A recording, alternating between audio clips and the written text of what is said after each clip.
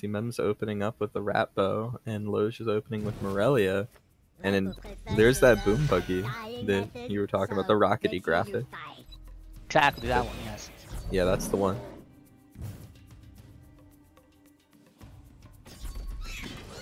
Pretty standard opening, you know, early bridge control.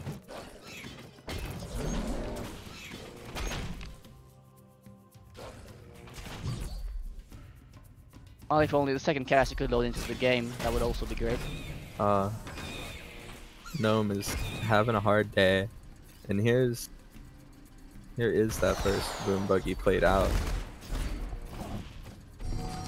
Doing pretty good.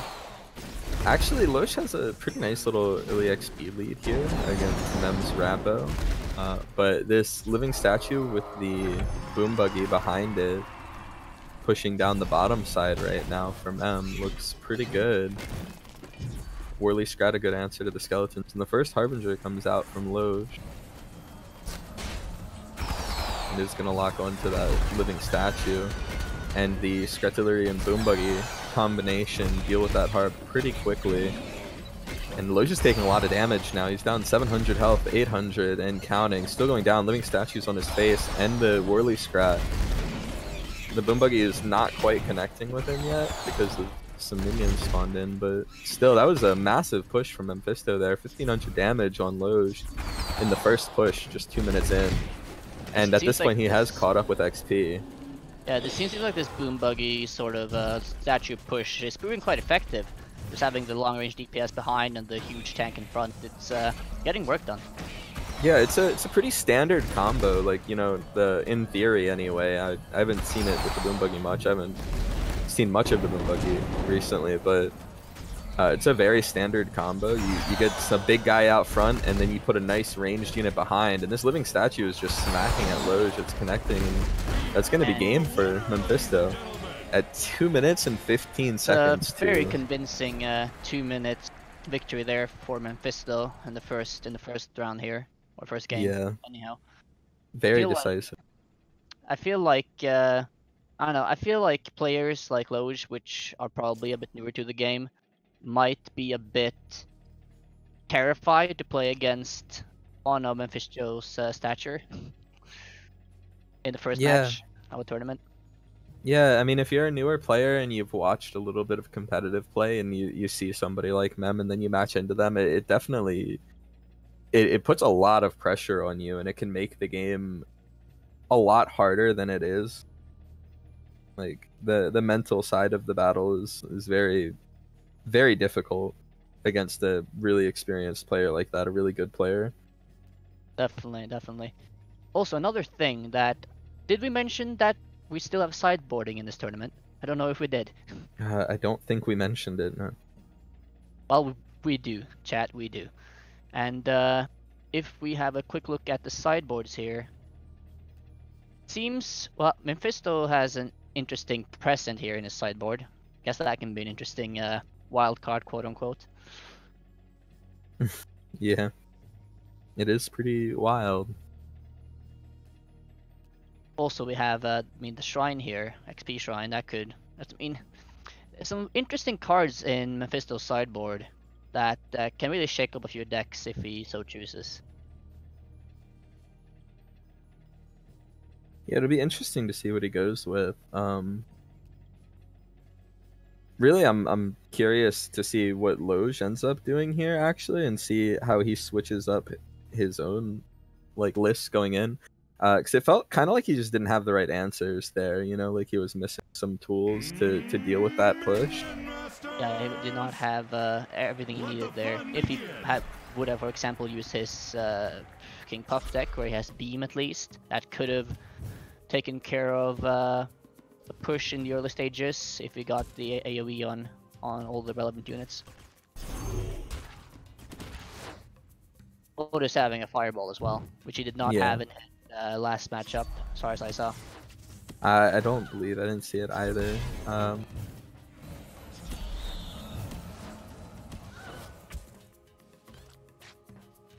Lowe's sideboard is a bit more, but I feel like Stun Lancers and Defensos and those sort of cards are very, very common in sideboards in these past tournaments. so Mephisto does not have the defensor, but they do both have stun lancers in the sideboard there. Also, names again, I don't even know. Names Person that throws balls from a platform in the sky. There we go. Snake Turret? The 3 cost the root? Soul Stealer, no. Oh, yeah. Soul Stealer, okay. I'm good with names, okay? Yeah. I swear. Honestly, it's you know, what are you gonna do? It happens. It's okay. It's been a while since I actually played this game, okay? I need some focus to get back into You need a little bit of a crash course, you know, in the things that are in here now. It's at okay, least it's I've understood. I've at least understood that you need to destroy the enemy tower to win. That's correct. Right? Yeah, you have to put it to 0. If you put them at 0 HP before you hit 0 HP, you win the game. You know, it's that simple. And as long as you know that, you know, you understand.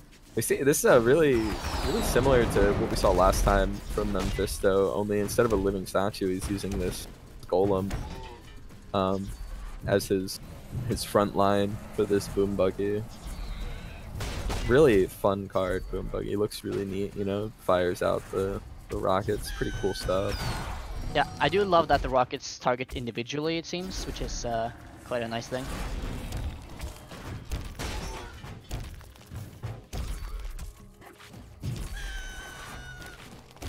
It'd be interesting to see if Loge can protect this Harbinger a little bit better than he has been the last game.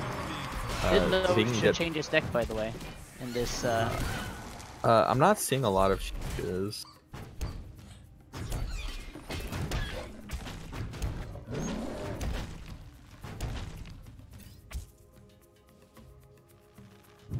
Well, I'm getting at least some crazy lag spikes, so don't mind me, chat. Oh, there's the lag and I'm at it again, you know. So Loge uses the skeletons here from his book to split and get these lanes. And you know, this Soul Stealer's not gonna get a lot of value again. It locks onto this Crystal Golem and the Boom Buggy takes care of it. It seems that Mephisto has this sort of like same base plan of you have the Boom Buggy, you have the tanky unit in front, and then you just push on. Yeah, he's really just leaning into the classic strategy for games like this, and it's working pretty well for him. He is down a bit of XP here. Mephisto is way more of a, well, at least he has been way more of a sort of cool, collected, slow player. He's not usually one for hyper aggressive smork decks. Yeah, he definitely plays in that style, you know, that more control-y mid-range, like, you know, a little bit later on style. And that being said, you know, I mean, he is down a bit of XP, but it's not likely to be the end of the world here, you know, like Mephisto knows how to play from this small deficit. And it's not a massive lead either. Although Morelia's perk 3 is pretty strong, and if you don't play around it properly, it can definitely win the game. But Mephisto's, you know, a player who knows how to play around things. Like, he's not gonna panic. He's not gonna make misplays. He's not really gonna do anything that's not calculated, almost ever. Yeah. But still, we'll see what the third perk here for Loge can do. Maybe he can get a big push in and actually get Mephisto under 2,000 to start at least.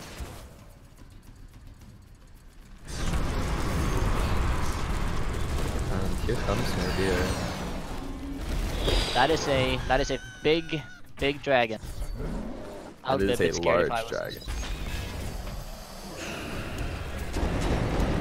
Honestly, one of the coolest cards, or at least coolest looking cards in the game, I'd say. I really like it.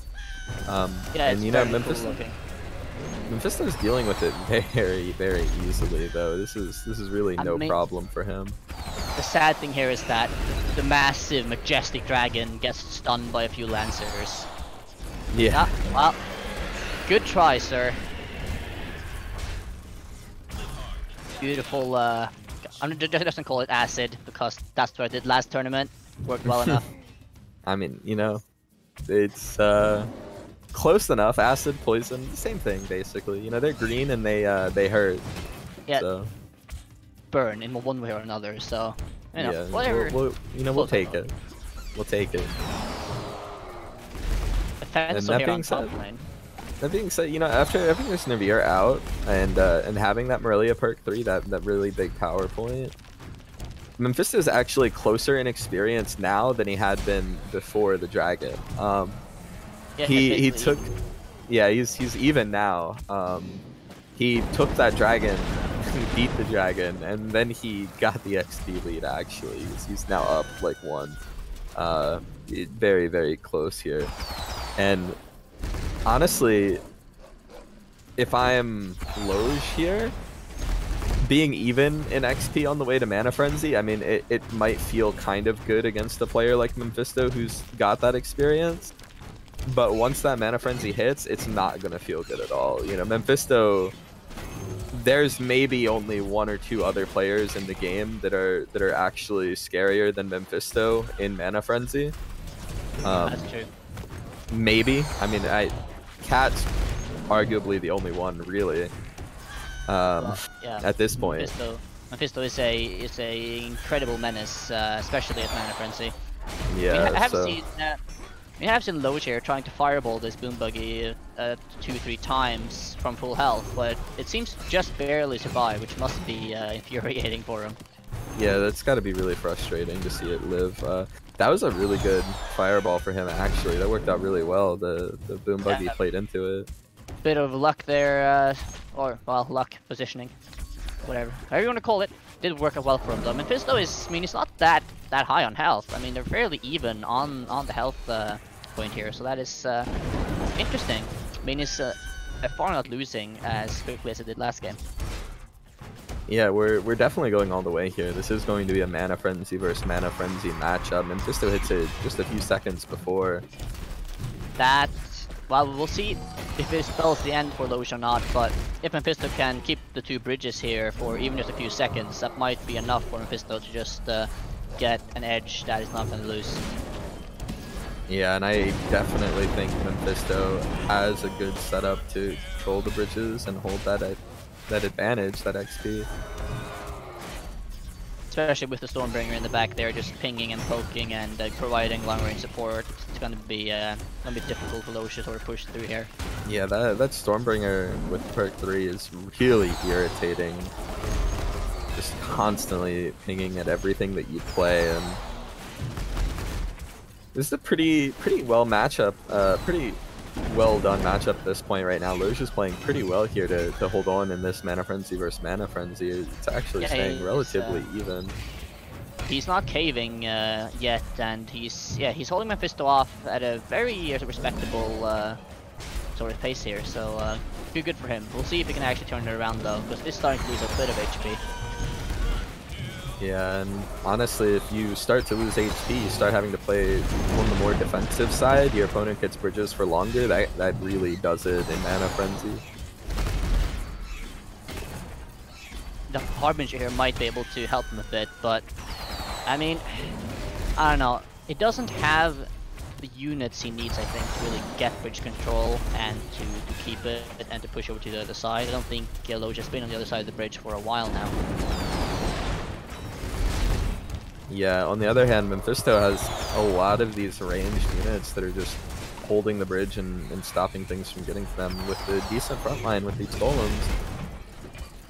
If Loge had the golems, then he would be able to tank tons of Stormbringer pings and whatever else, but he doesn't really have that big tanky unit on his side, which is probably hurting him a bit at this point at least.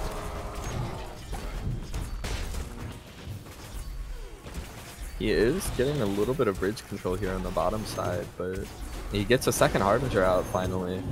But the first is about to go down, and just did 10 minutes on the game clock as well, so well, I guess I shouldn't be surprised since it's Mephisto playing on one side. But yeah, of course.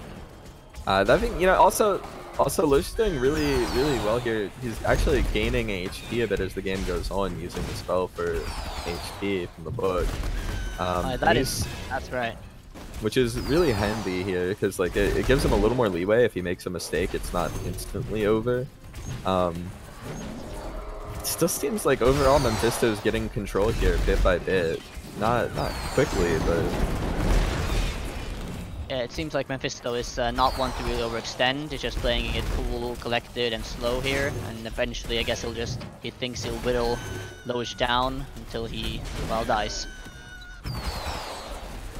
Yeah, you don't have to force things so much. You know, the school of, you know, the Mana Frenzy, the Mephisto Mana Frenzy, you let your opponent screw up and you win off of it, right? Like, he's not going to make a mistake. Loge might make a mistake eventually, you know, like, and with the Stormbringer things and everything, it's working out. That being said, Loge has the bridges right now. Or he is one of the bridges. Has been getting some good hits though with his Harbingers on the Boom Buggies and just one-shotting them multiple times here. Mephisto's probably not super happy about that. The Chain Lightning is also really good for this Mana Frenzy situation with a lot of these smaller ranged units Mephisto's playing. Yeah, that is true. I mean, Mephisto is under 1000 HP right now, and Loge is in the lead HP-wise. I mean, and with this game, I mean, it doesn't really seem like either side has any sort of big advantage right now. No, there's definitely not a clear winner here yet. 12 minutes in, by the way. The clock is ticking. If Loge, honestly, if Loge can manage to get out several Harbingers, if he can protect them a bit and get out enough of them, he could maybe pull this, really just pull this back. It's really hard though with the constant Stormbringer coming out. Yeah, I mean, if Loge just had that really tanky, fat unit he could put in front, then this Harbingers could really be giving him some momentum to push over and potentially win the game. But it does not really have much of that except for maybe the defense, so that's not exactly a tank. Yeah, it's not the HP that you need in front. Now, it looks like Mephisto's finally getting a bit of an advantage here. One thing to mention though, I mean, Mephisto has like what? Like, he doesn't have really any burn spells, right? For face, more or less? Not many. The poison does very little damage. I believe it does damage, but like very reduced. That being said, we see dangerously low here. Yeah, Mephisto actually managed to get through there for a bit and start putting out damage.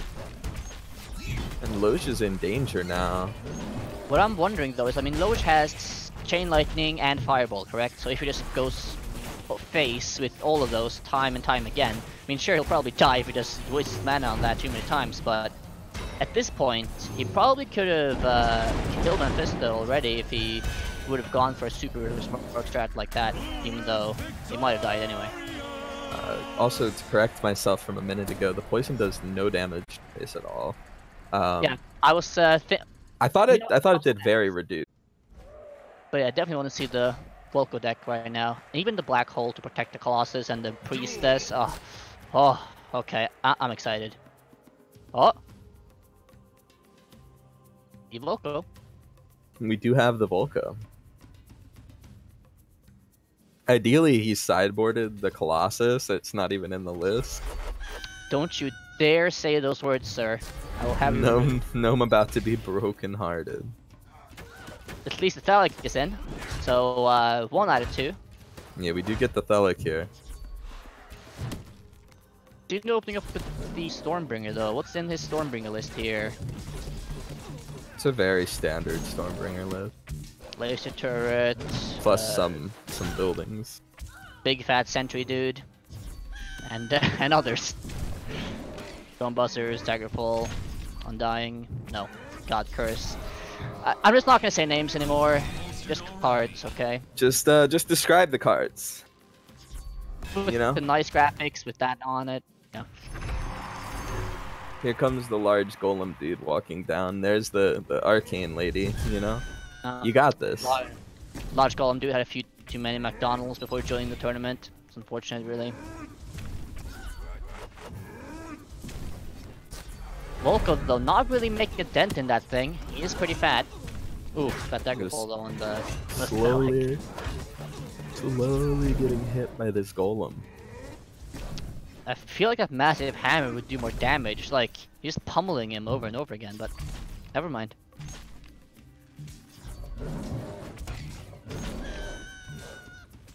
Turrets. Sinilil does have an XP lead here, not a major one, but slight one, and it does also have a slight HP lead. Well, fairly slight. Yeah, you know, 700's a pretty okay HP lead. Slightly over average lead. And there's that marksmanship for his unit. It's gonna feel really good. Seems like Sinilil is perhaps pulling a bit away here with the XP lead, and ooh, not in time on the black hole there. Yeah, a little unfortunate for Shrivel, but I mean, you have to basically preemptively black hole that, right? Because I mean, there's like no real way you can black hole after you see the effect of the daggerfall. no. Like, there's not even a split second of opportunity. You have to preemptively do it, and he was just a few milliseconds too late. Unfortunate. But I haven't seen the Colossus, so I don't know. Gonna be thinking he sideboarded the Colossus.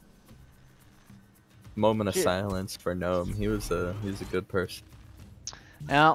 Well, okay, sure. Well, after this game, I'm gonna have to take you out back and have some words with you, sir. Ah, man. That is some BM fireballs there, I see. Does not like Sinilil's style, I guess. Fashion sense, not in not to his liking. Shrivel there is getting fairly low though. I mean, he's under half health. He's taking a lot of damage. But Jesus, the XP lead. I mean, I know I said Sinilil's pulling away, but now it's just like almost double. He's pulled away at this point. He's gone. He's out. He went. I mean, I feel like Shrivel just said, you know what? I just like playing my. Didn't get you baited. That's game. City takes it. Perfect timing on the pretty decisive game actually. Still had a lot of HP. Had a massive lead in XP. That was pretty good. I mean, I Daggerfall. Feel like yeah, Daggerfall is good against Selec. Who would have thought? Yeah, in a weird turn of events. When you spend 10 mana for 6 Crystal Archers and they die to a 3 mana Daggerfall, you kind of end up with an advantage. I guess it feels really bad. Well, I guess now I realize why Sinilil obviously played the Stormbringer here for the first game, because it's his only deck with Daggerfall. No, his only remaining available deck with Daggerfall. So since there's only Thelic decks on Shrivel's side, I imagine he's like, he's gonna play Thelic. I'm gonna have my Daggerfall, and he's going to die horribly. And he did. Of course. Exactly that.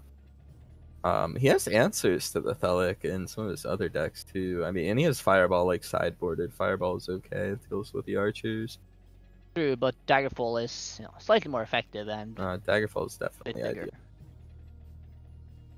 Would agree. Daggerfall is it.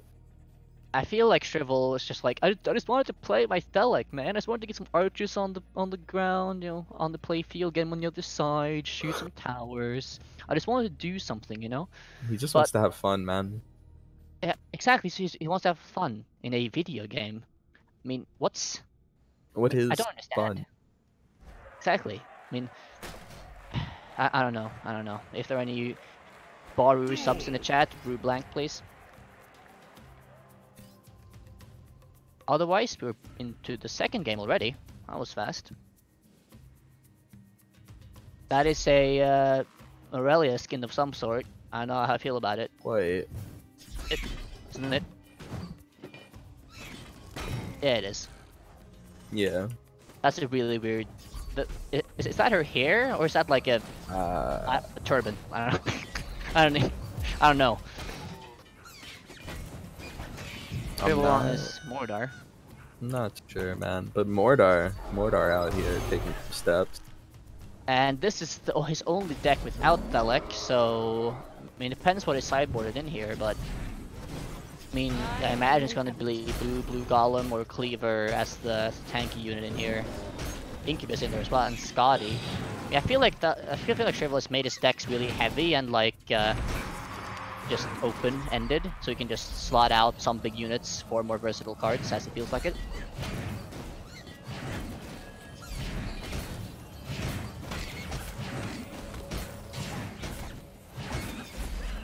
Didn't even see what the pop hit there. but alas. Ah. Poor Scotty. He instantly cries here. Very, very depressing. Yeah, he's having a really sad day. This Cleaver is having a sad day too. Actually, if he gets a second swing off, he does hit the Warrior instead of the Wolf. I mean, everyone is sad here, really. I mean, Sinu took a bit. I mean, I'm here casting Minimaster's Tournament. You don't know how sad I am, sir. Hey. Oh, never mind. But that was a secret. I shouldn't tell that publicly. No. I'm joking, of course. Kind of. Mostly. But yeah, Sinu took some early damage here. But Shrivel has also taken some early damage, and Sinu's back in the HP lead. And this time it is a very, very slight lead. Yeah, the XP thing too for Sinu there. That's good for him. Now we have a 5-cost Howling Moon here. He plays that in the top side, so these wolves run right through. Interesting though that he plays it so that Scotty will instantly cry, but he'll be back up by the time the units reach him. So, And that Howling Moon didn't actually work out super well for Zinnia here, and the Tombstone's up for Shrivel with some really good targets here. I mean, it looks like it's going to be the Cleaver. Dinu's actually playing twins. It's like he didn't notice that they were nerfed and aren't really that good anymore, I would say. What year is this? I mean, 2017, I think. We went back in time a bit. We have Zinnia here playing the game, he's playing twin. I mean, we definitely, this is a bit of a blast from the past. Yeah, this is some retro tournament gameplay, which I also enjoy. That's a good res as well, by the way. Good Absolutely. value. And he's set up for another good res here. How did both players lose so much HP? Am I not following what's happening on the screen? I don't know if you are looking at the screen. You see that when they play minions, they go to the other side of the field, they hit the tower, and they take damage, you know? I see. There's been a lot of that happening. That's what I didn't get before. Okay, now I understand. Okay. Well, happy to help, happy to help. Thank you, Apples. You're a real lifesaver. Of course. Sinu under 1000 HP here, Shrivel slightly above. Sinu again having a pretty divisive XP lead, like he's not joking around. No, the XP lead is definitely real, and with Nervier coming out, you know, it could be really good for him. Oh yeah, that is a good point. That is a nasty dragon, unless you have stun lancers, which just makes it useless. But Shrivel does not. Sinu's getting really low here. Taking so much damage. Needs a lot. Wait, does Shrivel have any burn spells? Yes, no? I don't believe so. I haven't seen any. No. He does have 2 Succubus coming through. But it's gonna... Chuck is gonna die, Cleaver is on the way. Needs to tank these things here. I mean, he is keeping the things off face, and Nerver is on Shrivel's face, and it is mad. Is burning away. Really good use of Howling Moon there from Zinnia as well to retarget Nervier onto that Scott to deal with it so he doesn't just die to it. Make it cry immediately as well. Yeah, the making it cry so it aggroes Nervier. I really like that. And that does it. Nervier wins the game for Zinnia here. He ends up taking down Shrivel. It was a little dicey for a minute there. He was under a lot of pressure though. I do feel like both players will start maybe with APEP here though, because I just feel APEP is so strong, especially when you have presence in him. And oh look, it's APEP. Is it APEP? There's an APEP. There's only one APEP. I guess Durian is above the APEP. Durian doesn't need the APEP, you know, he's here with the Volco instead. The real manly man of Masters. Of course. Durian is definitely in the Manly Man Masters Club. Got a decent push up top here, but it's probably going to be deflected, I imagine. Yeah, these Flightless Dragons going to do a really good job of killing this Cleaver, no problem. And APEP's just gonna spit away. Just going to keep on spitting. He ends up taking, you know, a little bit over 200 damage, but it's not really a problem. Especially for APEP, 200 damage isn't that scary. And he did get a what? What's that card? With the what? God, names. Names. That's the thing. Names. Present card anyway. Played present and he got that thingy with wings on it. I don't know. That thingy with wings on it. He does have some wing.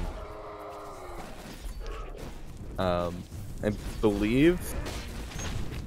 I also don't know its name. He got that card at least, okay, chat. So he got a. I'll look over the tooltip in a second here, chat. So don't you worry. I believe okay. it is in fact Herald Amun. Slithering summons. Slither spell. Okay, summon a living statue, prowler, or soul stealer. Alright. Yeah, so he got Herald Amun. Come on.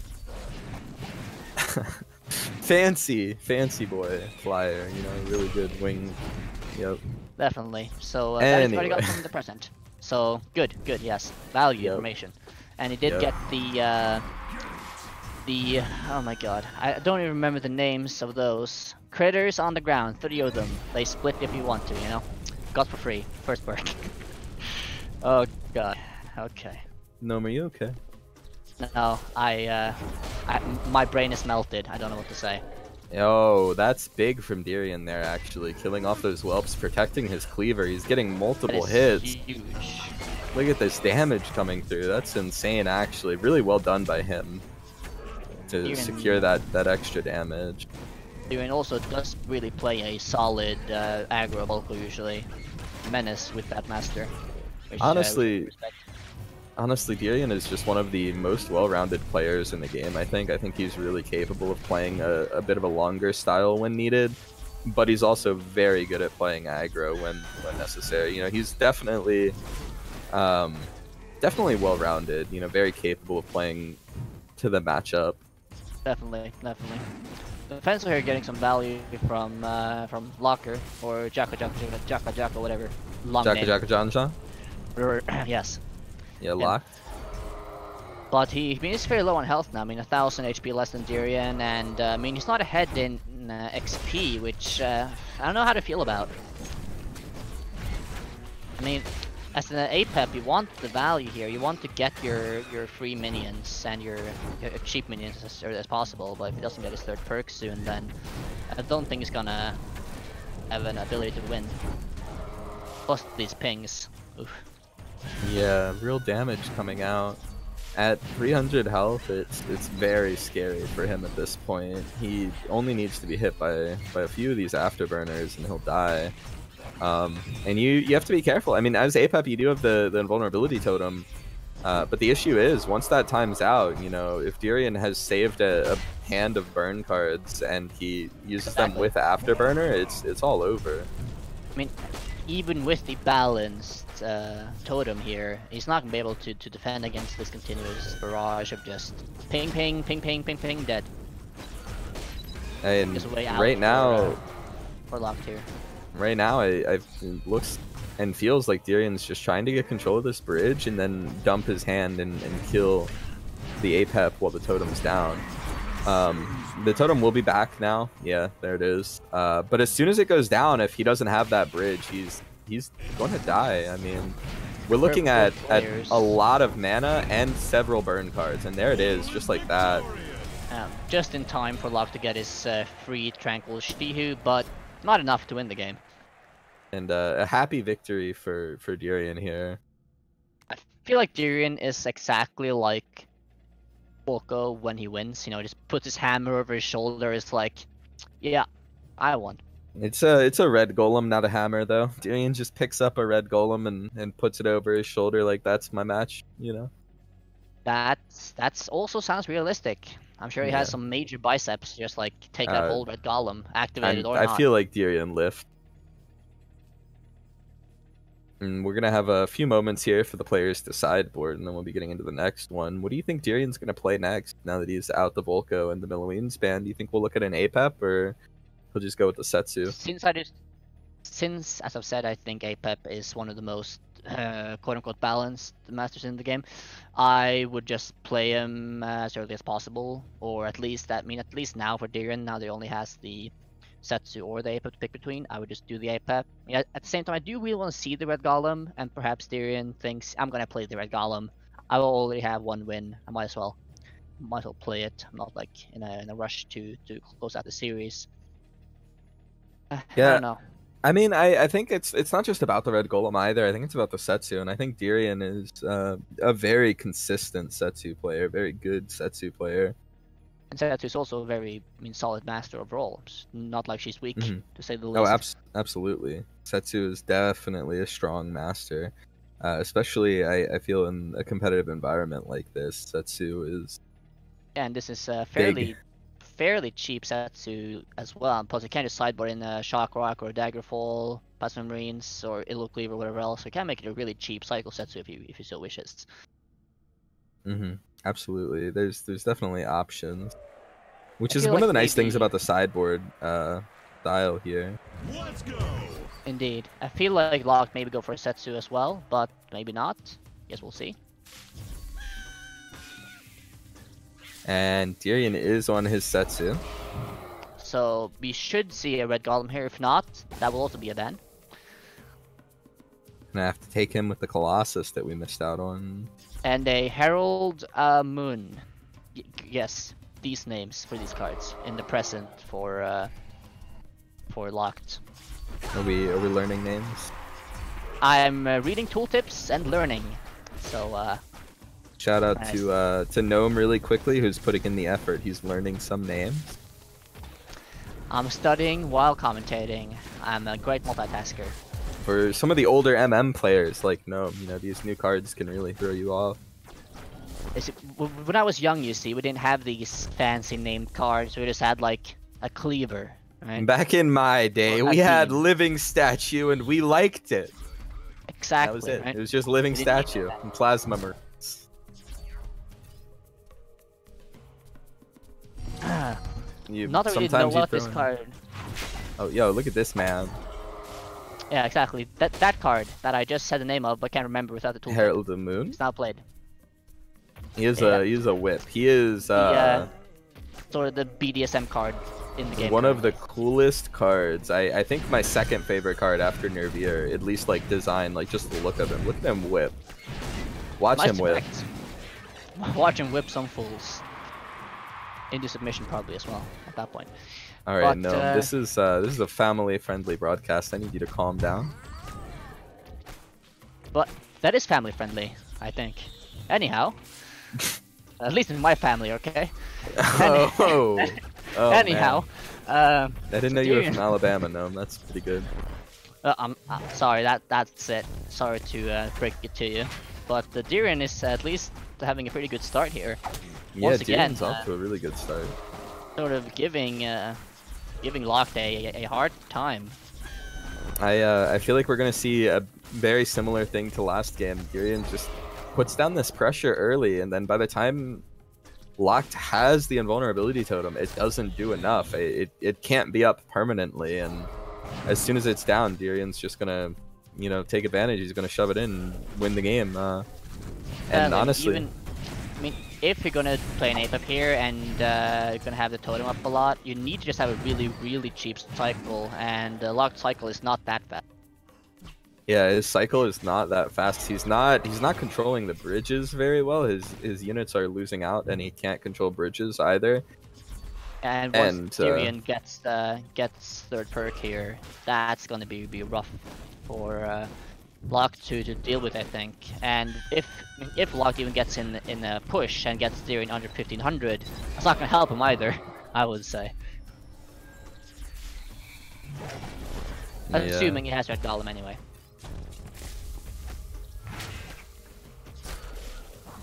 Honestly, just looking pretty scary. Also, Dirian doesn't have the Red Golem.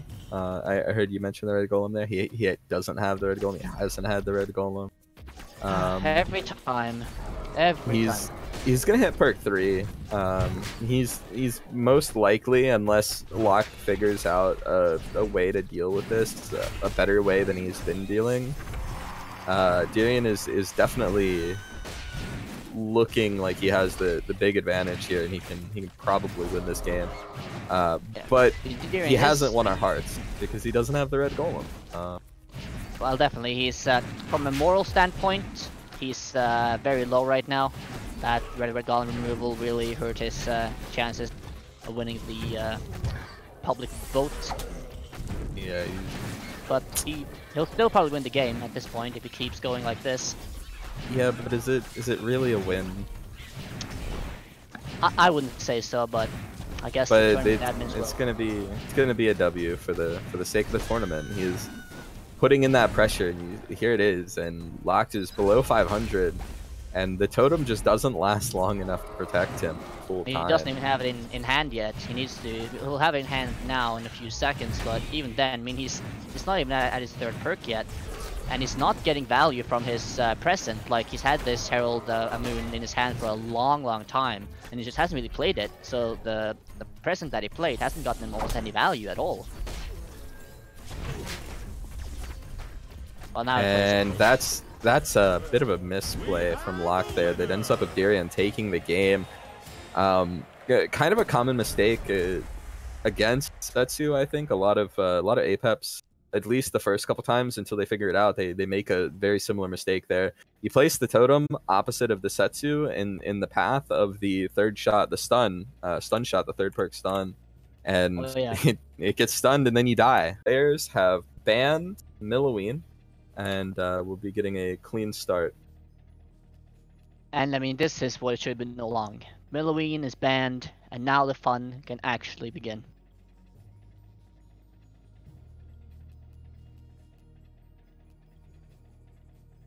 Do you think that this will turn out any different, though, than the last time, considering Milloween is no longer in the cards for either player? I think it'll be... I definitely feel like it'll be different. I mean, and not having Milloween as an option, we're not going to see the same matchup, clearly. I don't know if it's really sided one way or the other. I just know... do you think it's going to be a Apep versus Apep now instead? Apep versus Apep. It could be. We could see Apep versus Apep. I feel like Darian might go Apep as he did Milloween last time. And then what if we just see a Setsu mirror matchup? I don't know. What if we see Volco versus Apep? We might. And that's exactly what we see, actually. Okay, we see Darian's Volco and the Acer's Apep. Acer might be a bit triggered by the last game. And it's like, you know what? I'm gonna play the second best thing to my Milloween, my Apep. I'm gonna make you cry. And something along those lines.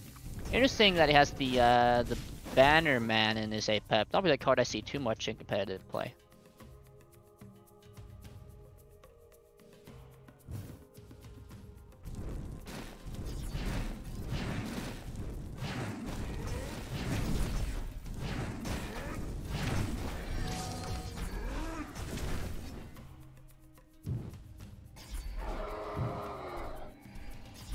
You got 3 Disruptor Puffs as well.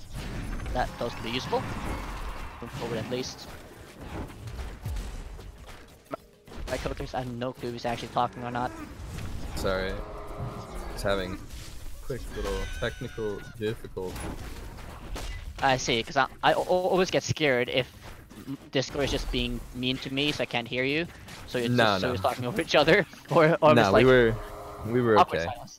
Okay. Well, no, I just had a moment there. It happens. It happens. Yeah, so we're here. I'm good. Here, which I'm guessing is to protect the sniper potentially, and other units he might get from his perk or otherwise RNG cards. He did play his present, didn't he? But I missed what he got. Yeah, I also missed that. Like I said, I was having some technical difficulties for a minute there. And... But at least Acer can be a bit smug and play those Disruptor Puffs and be like, what's he gonna do? Gotta feel good. Gotta feel good to get those puffs out there. Do some like disrupting. Shock Rock there on the I was gonna say Darian probably did not aim that one properly. facepalm a bit there. These Nothing things too happen, major though. Only a few mana. Perfect Bannerman placement there to protect against the Daggerfall. Bannerman is a card you can place basically exactly in time if you see the Daggerfall effect.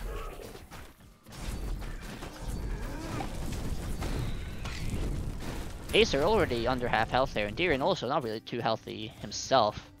XP is in Acer's favor for a change, but not by too much, like 15 or so. I mean, this Bounty Sniper can definitely, another great Bannerman placement here.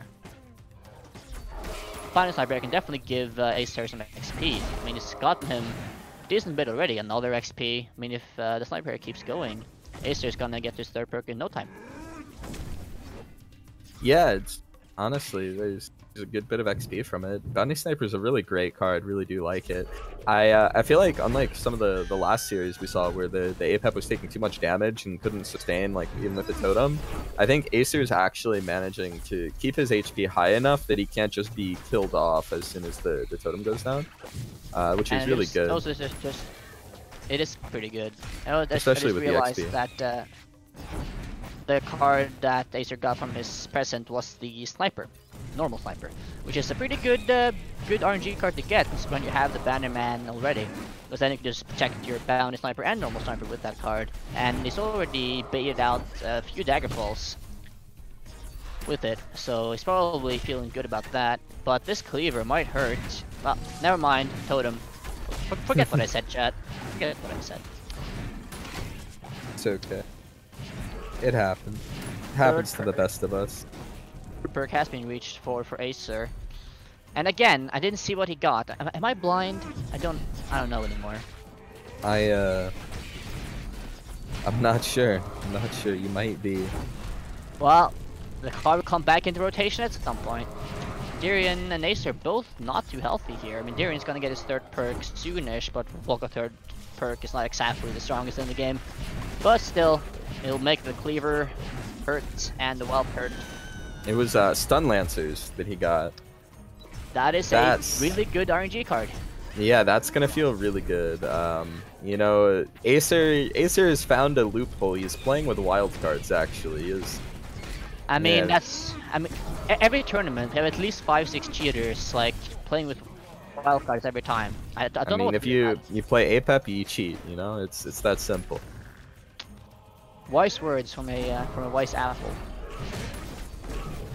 And honestly, at this point, Acer's in a really good spot. He's taking over this game. I mean, he's already been taking it over, but these pings, though. I mean, if Dirian can get a good few salvos in after this totem is gone, plus the dagger pull and shotgun. And that's it. That's definitely that's the game right there. Just like that, Acer from a position of power to quickly dying because the power of Volco there, you know. Environment. I definitely feel like Volco is one of the better matchups versus an APEP. But once he has the totem, you just have the continual barrage of DPS, which can just end that a game if an APEP is low, but just outside of range for a single small push or a burn spell. Yeah. So thankfully, or not if you're Acer, I guess, but thankfully for Dirian, he does take that first game.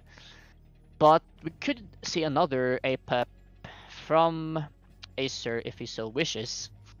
I'm not sure he wants to play another APEP game though. I don't know. The thing is, I don't feel like he had a really good spot. He was pretty strong, and he got really good RNG cards and still lost. I mean, I do feel like when you get pretty good RNG cards and you're basically cheating and you still don't win the game, it's probably okay to be like, okay, I'm gonna change decks, I'm gonna change masters, try something else. Not cheating hard enough, you know.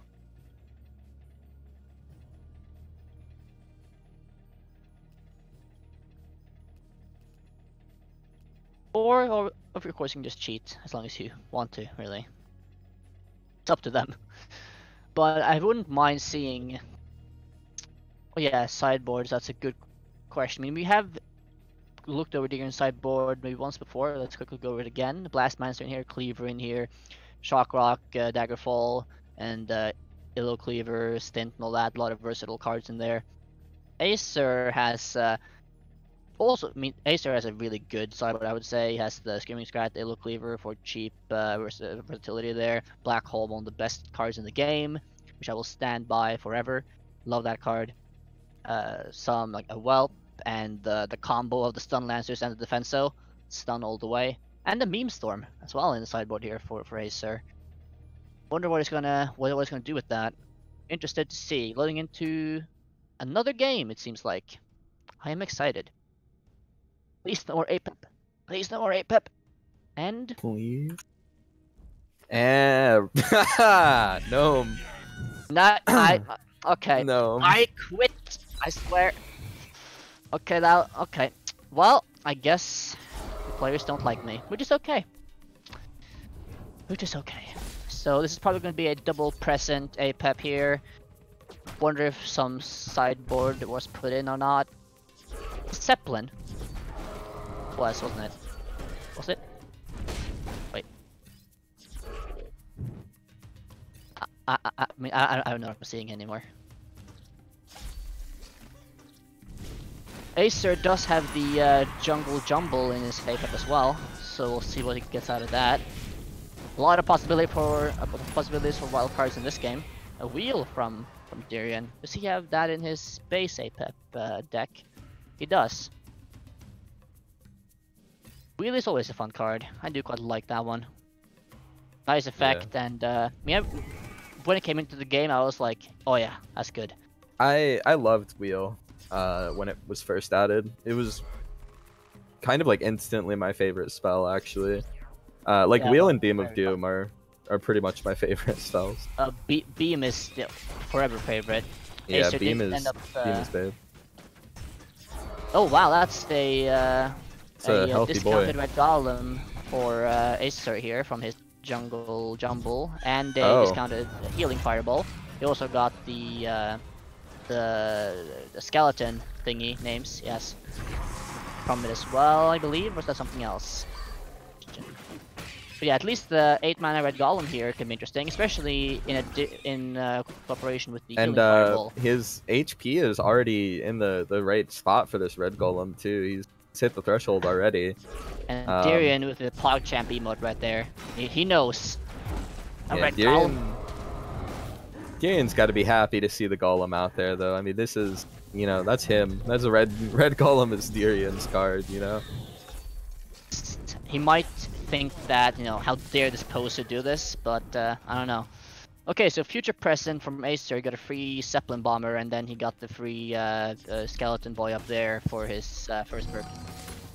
This is a massive push. This Red Golem has so much HP. There's a sniper to support it. The bombers coming in. This is a lot of DPS. Shield plays down, but it's not gonna last too long.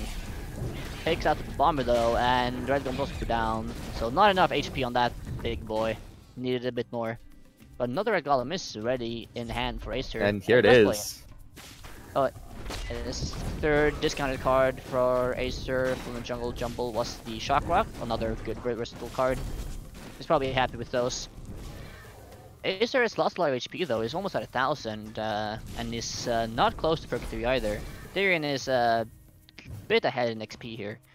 So HP. Yeah, a nice little XP and HP lead for Darian, but Acer definitely not in a bad spot. This game is pretty far from over. The Healing Fireball comes out. These Shrimper, the Flightless Dragons are murdering this Red Golem though. It's taking so much damage so quickly. It does melt. Wait, do you know what free cards Darian has gotten? I haven't. Darian got Scrat Pack for his first card. Did he have Present in his deck, or did he take it out? Don't think. Have to. At least no Red Golem for Darian, I suppose. And with the greater gift of the Serpent God, the perk 3, he just got shielded crossbow dudes. That is a... Well, I mean, it's not a bad card versus the Red Golem. will make him swing a lot. You know, his auto attack is fairly quick anyway. Defense also a good card here. Look at all these units out here just melting with Golem. But look at the bounty snipers, like ping ping, more XP, ping ping. Yeah, and the XP lead that Durian did have is gone now. Acer's got back into it. Both players at 135, 140-ish, both having their third perks already. And of course I did miss what the third perk was for both players, but next rotation I will see.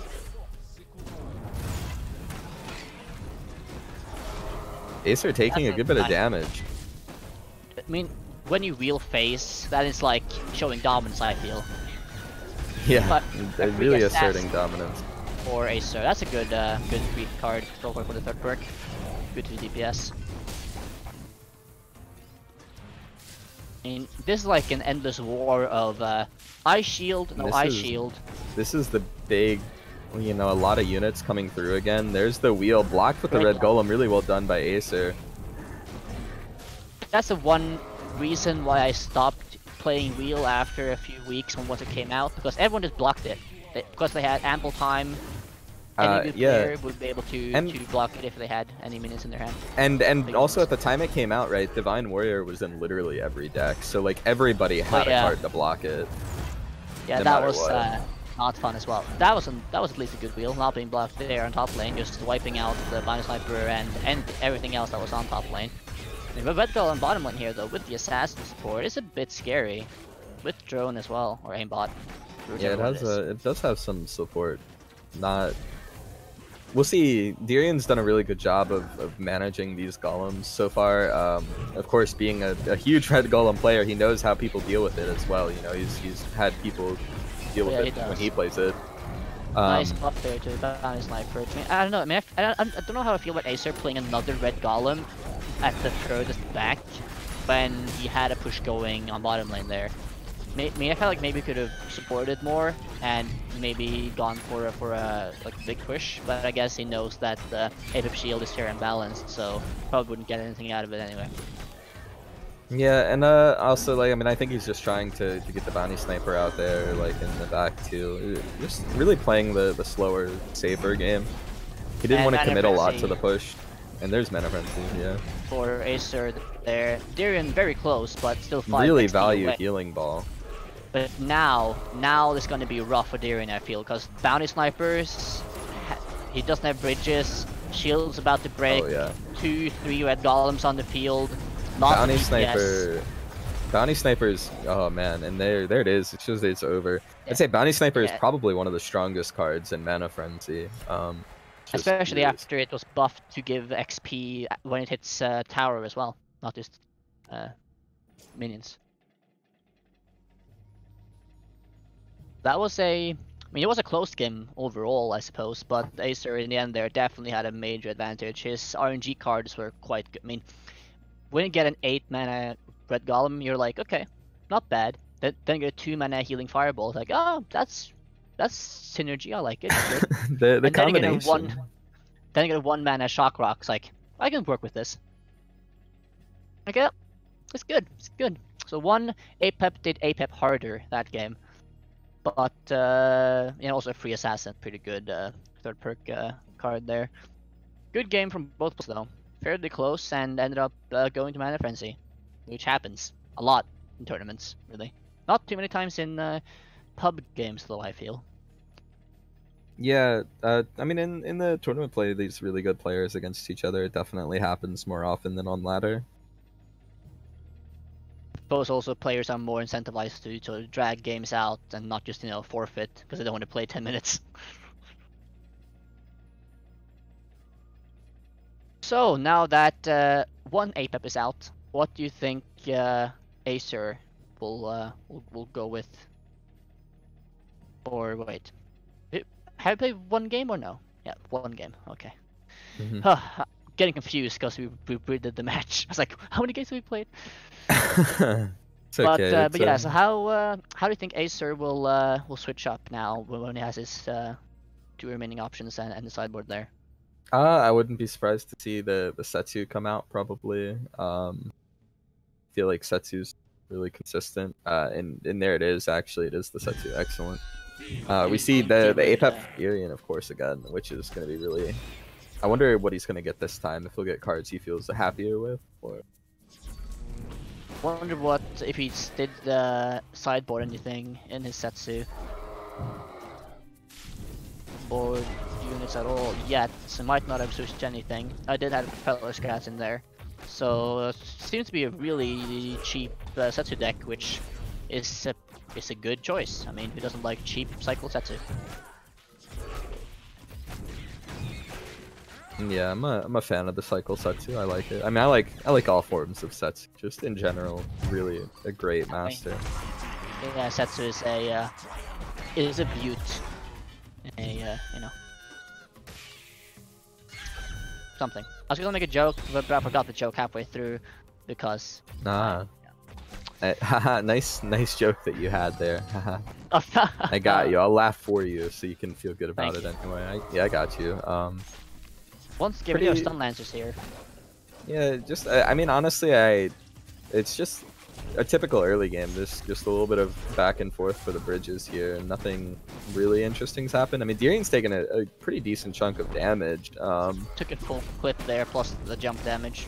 Yeah, he's down 700. Acer's down about 400, so just a little bit of early trading. Well, what was the free card for Dirian? Let me take a moment for him to cycle back to it. Paying attention. Oh, 101. Okay. Did Dirian have his present or jumble? I have not seen it. No. His free card was the Haunting Hugger. Ah, right. I thought so. Yeah, I should have noticed. I was like, that's not in the sideboard, is it? Nah, it's his perk card.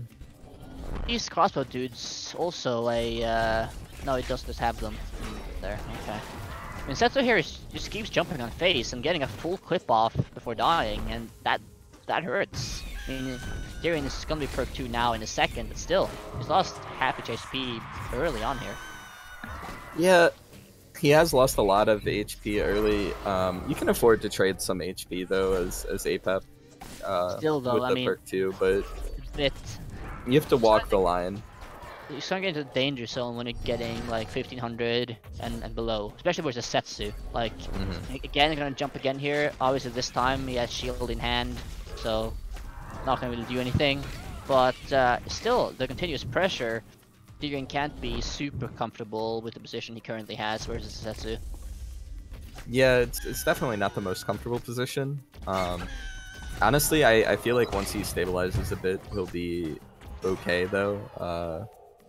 Yeah, I mean, what I'm thinking I'm worried about Dirian here is that once Acer does get third perk and we have a laser and we have all these cheap spells that Acer has in hand, then Totem is gonna not do too much because it's gonna be stunned with a shock rock or just gonna be deleted by other spells or minions, and Dirian can easily just be DPS'd down in a few jumps. Yeah, that's very fair. That is definitely something to watch out for. Dirian just like wheel everything there, including his own minion. Wanted to set out of the way. Back to the tower. No mercy.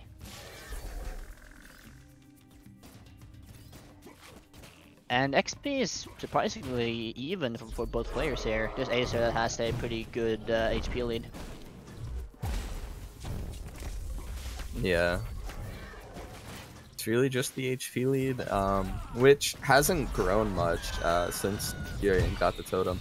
Probably won't until Setsu perk 3 is active. What do you think is more valuable here, though? Do you think that Setsu perk 3 is more valuable, or do you think that APEP perk 3 is more valuable in this matchup? Now, honestly, I feel like Setsu perk 3 in general. There is of course the chance that Dirian high rolls into something. Like if he high rolls, he gets a really amazing card for his perk 3. It could even out. In general, I think Setsu perk 3 is maybe the best perk 3 in the game, or strongest like individual perk 3. I mean, Nervier for Morelia, of course, is up there. Golem, Milloween, probably better actually.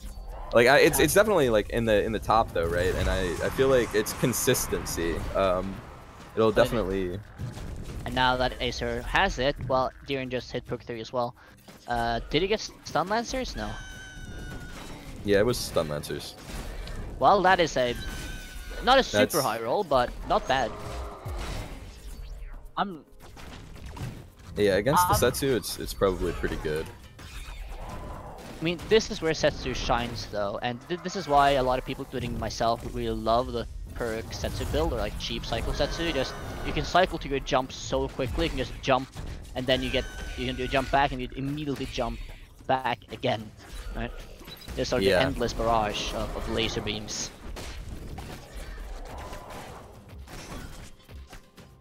Acer though, not really jumping on face at the moment.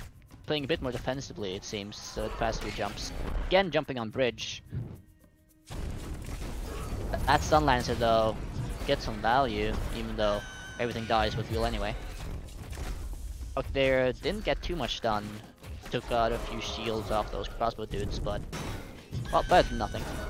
I mean, Acer has a very slight XP lead, but I mean, this seems like Gandalf's gonna just go to Frenzy, because Acer is not pushing face here, and Deeren is not really breaking through onto Acer's face either. Plus, even if Deeren does, Acer has a good amount of HP more than Deeren, so he can take a few hits and still be in a good position. Yeah.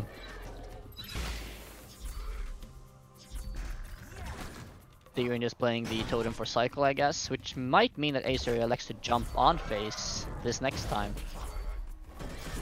I don't know how fast Deeren's cycle is, but his deck isn't that heavy, is it? No, it's not very heavy. He has a pretty good cycle.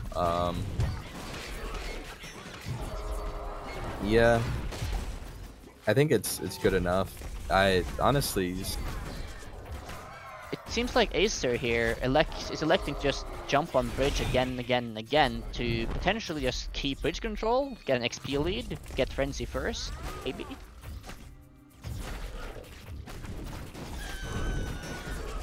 He's at least not, I mean, he hasn't jumped on face for a while.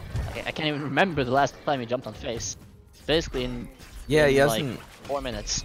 He hasn't, he just hasn't been making that aggressive jump. Another just on the bridge there. I mean, does play the shock rock without needing it. XP is just, even with Acer jumping so aggressively onto the bridges to, I imagine, keep them, he's still not really much ahead in XP at all. Only a few XP here, no. And even if he reaches Mana Frenzy first here, it's gonna be only by a few seconds, which doesn't really matter too much.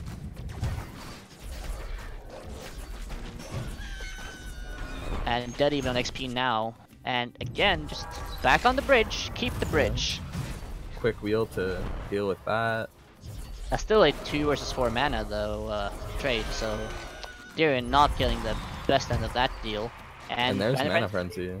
And Mana Frenzy Racer. So now the real fun begins. Get ready for another 10 minutes of gameplay, people.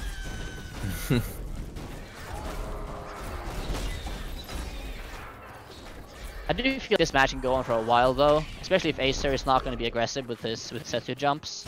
Then again, Acer has lost a decent amount of HP here and stun lines to be targeted. This Acer is losing a lot. Acer is losing a lot of HP here. He's definitely not in the lead here. I'd say he's at the disadvantage here. His ploy to keep the bridges with the Setsu jumps repeatedly has not winning position at all so far, at least. Yeah, it feels maybe like he was playing to not lose more than playing to win. You know, you take like a safer, try to keep yourself in the game route instead of trying to win.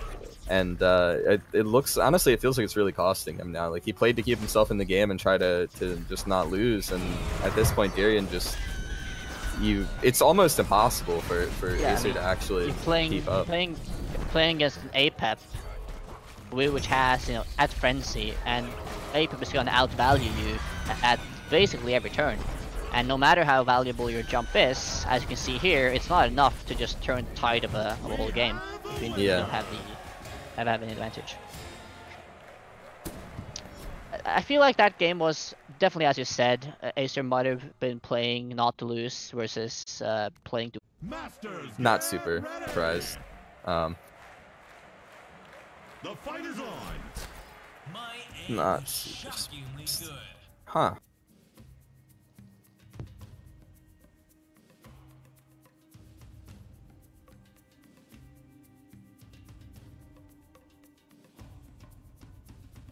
And diddle into the game. So it's a Rappo versus Stormbringer opening matchup here, but the person on the Stormbringer is not Mephisto. So Mephisto is opening with his Rappo again, which he did in an earlier matchup as well, though I forgot who it was against.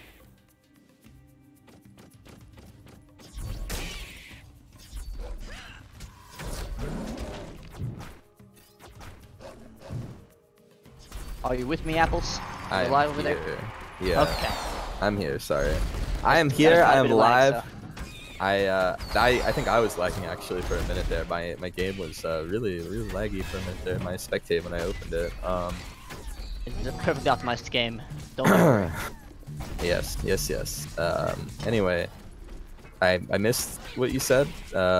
What you're talking about. I assume you're talking about how great Boom Buggy is and how we're getting to see Mephisto's Boom Buggy again. Definitely what I was saying. Okay. As well. And yeah, so we have both the Boom Buggy and Scratillery for Mephisto. So a lot of missiles being launched here today. Yeah, we like our missiles here. That is true. As a proud fake American, I concur. Of course. Sinilil's Stormbringer deck, I actually haven't looked at it, but it seems to be it's the Cannon Roller in here, unless you put it out. It's a Cleaver, Boom Buggy as well, other ranged minions. Seems fairly standard. Cannon Roller is a bit unorthodox though, perhaps. Yeah, Cannon Roller, not a super common card. Not something to see very often. I mean, he might have taken it out as well. I haven't seen it yet on the board, so I he might have believe he deleted it. did. It's like, I put it in the deck, but that was just for show. I'm not actually going to play it. I mean, it could be matchup dependent. You know, there could be matchups where he really likes it. Yeah, but worse, for example, Darian's Golem. It's like ping, ping, ping, ping, and then. Quite a lot of damage. Here comes the signature Sora Mephisto statue Boom Buggy push. There we go. So bottom lane, here we go again. Mephisto lost like 600 HP or so far, but nothing too much. And here's his laser. The laser cannon just eating this living statue.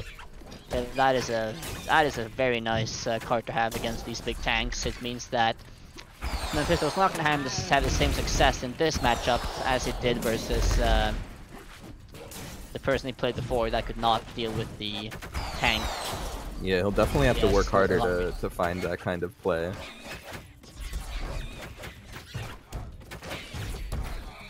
So Zengineer he is ahead, both in terms of XP and HP, but nothing that is major in any way that would warrant any sort of worry from Mephisto either.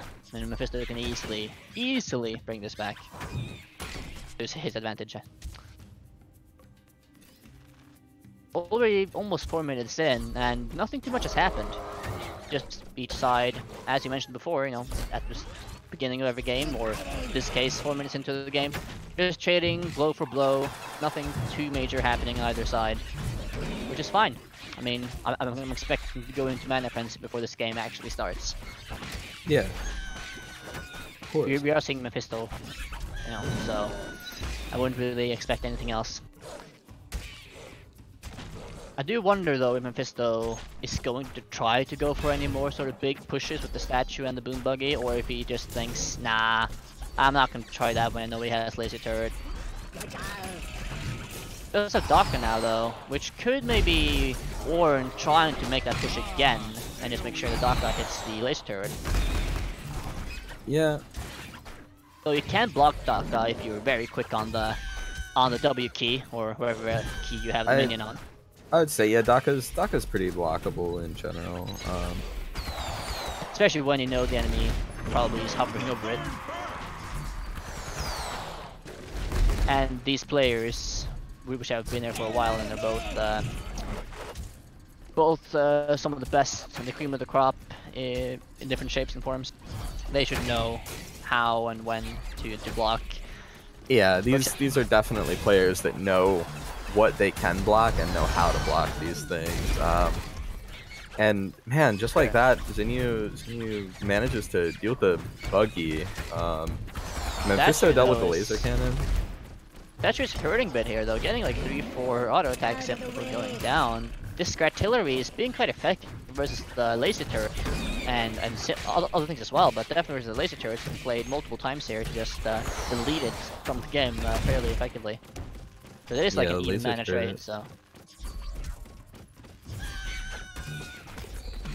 And I just realized both players here are well over third perk already, so obviously Stormbringer gonna take the edge here in the third perk value territory. I still think that Ratpo's third perk is horribly weak, but it can at least absorb some Stormbringer things, which is something. Yeah, I don't think Ratpo perk 3 is horrible. I think it's okay. Stormbringer perk 3 though, definitely stronger, at least in this matchup especially, I feel, because kind of just deals with it all so well. Also considering that Cena doesn't really have any big sort of cleaver-esque minions, the Ratpo strats aren't really gonna block too much. Yeah. And Zengineer has built up a bit of an XP lead here. He's keeping this 20 XP lead on his path to Mana Frenzy. Yeah, and once again, this artillery is being used to just take out the laser turret there. I guess he doesn't want it in the game. It's like, delete it, he says. Boom Buggy, once again, going bottom lane here. And I mean, he's trying to protect it from playing the elite Swarmer. I do feel like the Boom Buggy has gotten a good amount of value though. I mean, in every matchup it's played, it seems to be getting good, solid value overall. Man, you want to talk about getting value though. This laser turret versus the living statue has been really consistent for Zengineer. Yeah, I feel like Mephisto doesn't really want to play the statue almost, because Zengineer cycles fast enough so that even if it takes out one laser turret, by the time a statue push gets on the other side of the field, another one's going to be in hand. It's a bit. There's another one. And just like you were saying, there it is, the cycle around into it, and there it is. The stun lancers do stun the living or the laser turret here, keeping the statue alive. That was very well timed there. Well, a bit lucky as well, but nice timing that the turret, that the statue took out the turret in one hit there, so didn't get to charge up, but it still dies. Yeah, and ultimately, I mean, throughout the entire time there, like all that going on, Zengineer's hit Mana Frenzy now for a few moments, and yeah, really and just Mephisto's far behind. Yeah, fairly far behind anyway. He's far enough behind that unless he can keep these bridges consistently until he gets Frenzy himself, this is gonna be rough.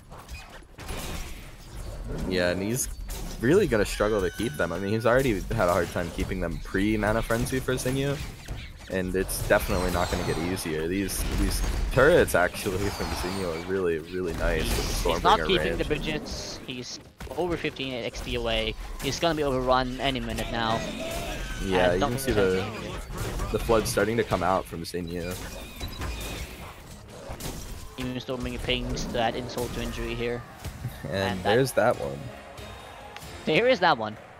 I guess Zengineer showing Mephisto that, you know, Stormbringer is pretty good. Maybe you should try playing it too. Man, the turrets are really, really big there for Zengineer. Yeah, the laser turret there definitely a really high value card for him. Got a lot out of it, and the magma Mephisto, cannon as well. I mean, all these buildings really. I mean, even when Mephisto wanted to counter the laser turret, he had to use his artillery to do it, and at best that's an even mana trade.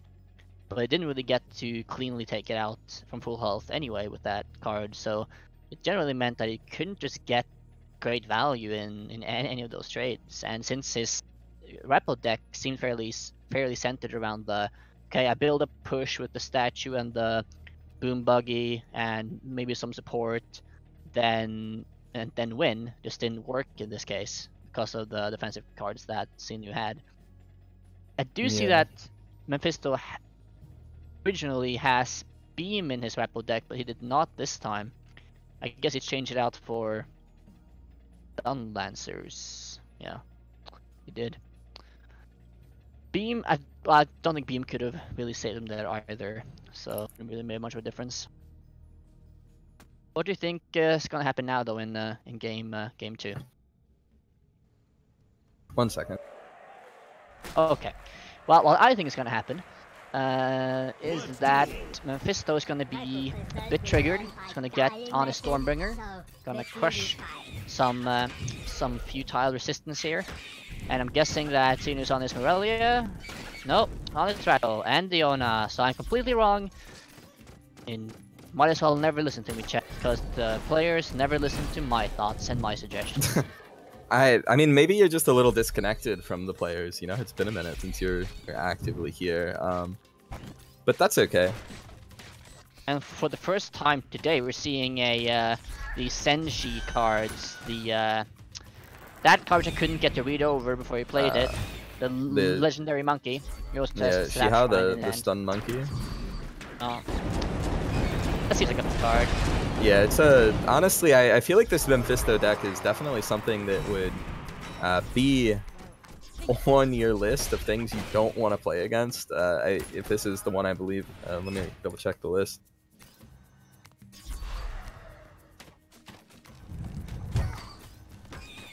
Yeah, actually, yeah, no, so this is Mephisto. I've seen this list before. I've seen Mem play this list. This is very much a list I think that would irritate you. Really annoying. I'm sure. A lot of stuns. I'd be raging. You're fucking stunning everything. Urgh. Yeah, this is Gnome quickly hitting the Alt F4 keys. Not playing this matchup later. Yeah, I don't need my dailies. I'm done. I'm gonna play some Minecraft instead right now. Minecraft, you know, some Apex, whatever. Get your fix elsewhere, but not today. And Zinni doesn't have the Alt F4 option here. He's in this match, and being a tournament match, he definitely doesn't want to just leave. But I don't imagine he's gonna use it. Yeah, I'd be very surprised. Mephisto did slot in his XP shrine into this Diona, and he exchanged something for it, obviously. What? That's a good question.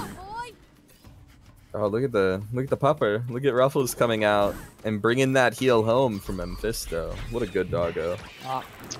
We all know that Ruffles is the MVP of any matchup he's in. Absolutely. Good doggo. He's a good boy. And the Scrats killed him. And well, honestly, the worst part of any movie is when the dog dies. So at least we're past that now. We're past the hard part. This is exactly why you have the website Does the Dog Die? Because you can check if the dog dies in any movie or TV show. Very important. It's a great site, chat. Check it out. Anyhow, though, not a sponsor. Not a sponsor. Should be, though. Sponsor us. Mephisto is excuse me, losing some HP here, though. He's under 2,000 again. Yeah, he's definitely taking some damage. He has a nice XP lead this time, though. 30 XP, pretty good. And with Ruffles, you know, there's definitely the opportunity to get healed back up, or even get a more of an XP lead. Honestly, you go a lot of ways. You know, Ruffles can do a lot. Here, when you have the Diona with the Ruffles drops and with the XP shrine slide in as well. I mean, I imagine Mephisto just wants to go to Mana Frenzy first this time. I mean, maybe he thought last game, oh, you think you can get your Frenzy fast? I'll show you, sir. I'll show you. Yeah, a little bit of a send back here on the Frenzy. You know, he wants to hit Mana Frenzy. He wants to be the one in Mana Frenzy this time. And it's definitely lining up for it. He's taken some good damage, but honestly, it's not enough to really be worried yet. He hasn't broken 1500 yet. I mean, Mephisto here at 135 versus 95. The XP is definitely looking very favorable here for the Stormbringer main. Sinilil though, I mean, he is almost full health, so he can't really feel super threatened. But if Mephisto does get the frenzy, obviously he's gonna feel threatened at that point. Yeah, I mean, once you hit that frenzy, that's the point of, yeah. There's the Bridge Shrine, and quick fireball from Zengineer to deal with that. He wants to get that out of there as soon as possible. And Ruffles gets away with the mana there. That is a nice thing. I don't know if Mephisto actually was capped completely at that point or not. Don't know if both of those actually counted. So many stuns everywhere. Yeah, a lot of stuns. More mana. So much mana here and value for Mephisto. I mean, Ruffles doing a great job. He should be honored to get a medal after this. I think every Ruffles should be honored and get a medal after every match, honestly. That's true. That last scrat though, killing Ruffles off again, not giving Mephisto that heal I probably would have liked since he is getting fairly low, 1225. Another fireball there to deal with his Bridge Shrine, and the map wide stun comes out, and then Chain Lightning follow up there to wipe out some of these strats. And man, I hate being in the spot that Zinniu's in. I hate that feeling when your opponent's playing Bridge Shrine and you're fireballing it to just try to get rid of some of the XP, like as much of it as you can. It's and like I'm trying hard right now. I'm trying to get it away, but it just doesn't want to die. Look at this chain. Look at this Chain Lightning. I mean, look at that beautiful Chain Lightning. Oh, it's beautiful. I mean, thankfully you can't hide Shrine behind your tower anymore. Those were some horrifying days. Oh yeah. But it's still a annoying enough card, to say the least. Now, Zinniu's getting a lot of damage in, and fairly. Oh, he might be a bit angry at the shrine or something else. But I mean, you can see here that it's completely opposite than on how this game is going, right? Health-wise, he was in a big lead. XP-wise, Mephisto is in a really big lead. Well, not actually really big. It's not as big as it, you know, some leads are a lot bigger, but it's a sizable lead. You know, 30 or 25 is pretty sizable. Really, Mephisto needs to hit that mana frenzy here so badly, though. At this point, Zinniu is just getting so much out. Even if he does, I mean, you think that he's going to be able to get a push across the field easily? I mean, he's not really had too much bridge control lately. It's definitely been a while since he's had the bridge control. There's the frenzy, and honestly, at this point, he's actually in so much danger. Look at all of this. Only, I mean, if he doesn't get it almost looks like Zinniu is the one in mana frenzy. Actually, at this point, like if you see the amount of units coming across for him. I mean, does Zinniu have Chain Lightning as well, or is it only Mephisto? It's only Mephisto with the Chain Lightning, and Zinniu's about to hit mana frenzy himself now. He's actually only 4 off. Mephisto's really stabilizing a bit. Well, he doesn't really need it though. I mean, unless Ruffles can get a heal, he just needs a few fireballs and that's it. Of course, he needs to hold on against this barrage of Xiaolongs. This is a massive push, a massive amount of Xiaolongs. Look at all of this damage coming through right now. Zinniu is actually in so much danger. He's going down quickly and he can't answer. There's no answers. But Zinniu, why are you throwing a fireball against Xiaolongs? It's not gonna work. And that's all it took. You know, really, Mephisto just needed to find a moment to get the bridges and capitalize on mana frenzy there and get those Xiaolongs out. And there just wasn't an answer. And you couldn't kill the Xiaolongs. There were so many out. I mean, if you saw that, like immediately when Mephisto had like the bridges for 2 seconds, it's just like, oh, I win. Yeah, Chain Lightning was really good for Mephisto overall there. That was pretty fantastic. Yeah. Definitely helped him. And then Xiao was insane. It's like pew pew pew pew pew pew. I mean, if you have like 4 enraged Xiaos on your face, like yeah, that's going to hurt you slightly. just a little bit. You'll feel the tingle on your side. A small tingle. Ah, indeed.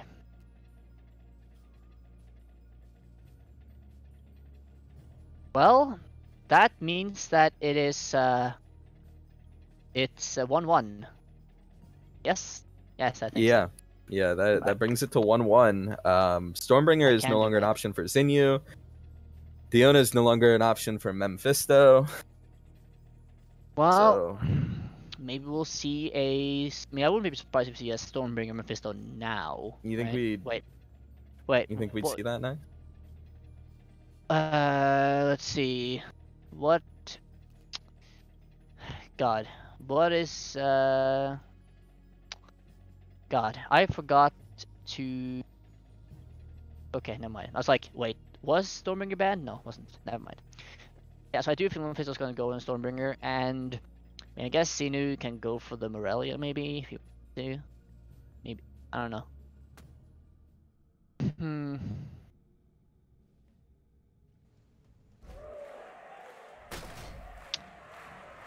Interesting.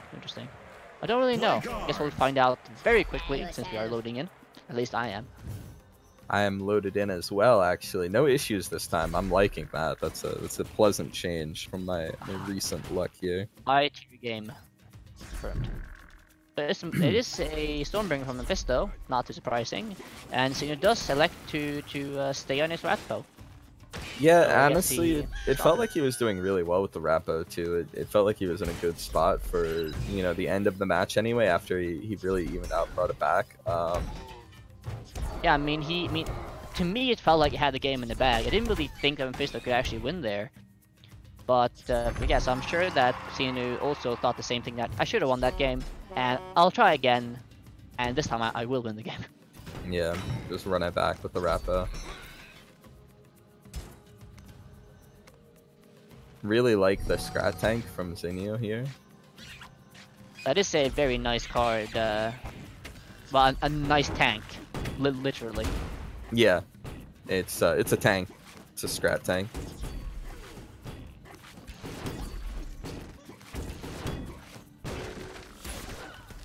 And once again, the acid is being used effectively to take care of that sniper, even though Stormbringer just pinged him to death anyway. No mercy there. I mean, just imagine you're being burned with acid or poison, and then at the same time you get sniped from the other side of the map. I would rather not imagine that. At least his suffering ended quickly. Yeah.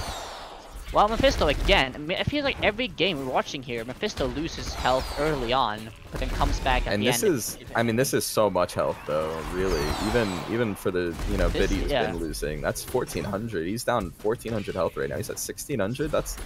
That's really low for just under 2 minutes. And Zinni has a really good XP lead here, like over 20. Yeah, I mean, Mephisto, I mean, once again, he's not looking to be in the best shape in the first minutes of this game. But like last game, maybe in 5, 10, 20 minutes time, he'll bring the game back. Yeah, it could definitely happen. Mephisto is very capable of bringing it back.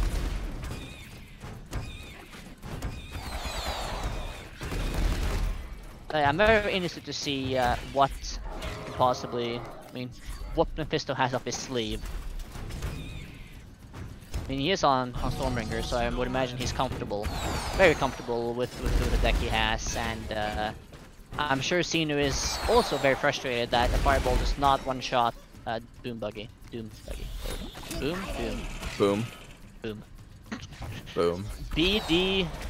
Yo, look at the bat! Look at the Nether bat! Just hopping over the Golem like, I don't want you, dude. Going right for that buggy. Yeah, the Golem doesn't like no, the bat does not like the oversized Golem. Thought, no, I like someone with a bit more figure, and thought, Boom Buggy, you're my style.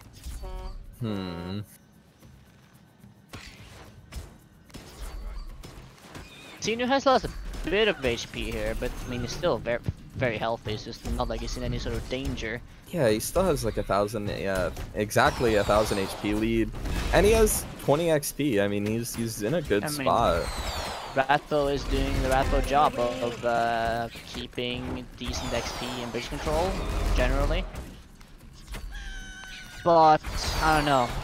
I just feel like if Sinu doesn't get some good pushes in, even though he did get one really good push in earlier, and he's getting a bit more in now, if you just keep up these small pushes and just keep, you know, punching away at Mephisto's face, then and just to make sure that Mephisto cannot get to Frenzy again, and he should be fine. Honestly, yeah, and I mean, I think it'll be big for Zinnia here. He's gonna most likely hit Frenzy first if this game goes to Frenzy, unless the Mephisto manages to really even out XP in a big way really fast. We're looking at a Zinyu Mana Frenzy first this match, and I think that'll be enough if he hasn't already won by then. I think that'll be enough to give him that win. Because last time he almost had it even though he was late to Frenzy. And Mephisto doesn't have Chain Lightning this time. I don't think. Daka value has been a bit better for Sinilil as well, I feel. I didn't really see too many Daka's last game that were too valuable. But again here, another Daka just like, oh, well, didn't completely kill it, but almost 4 mana value just gone.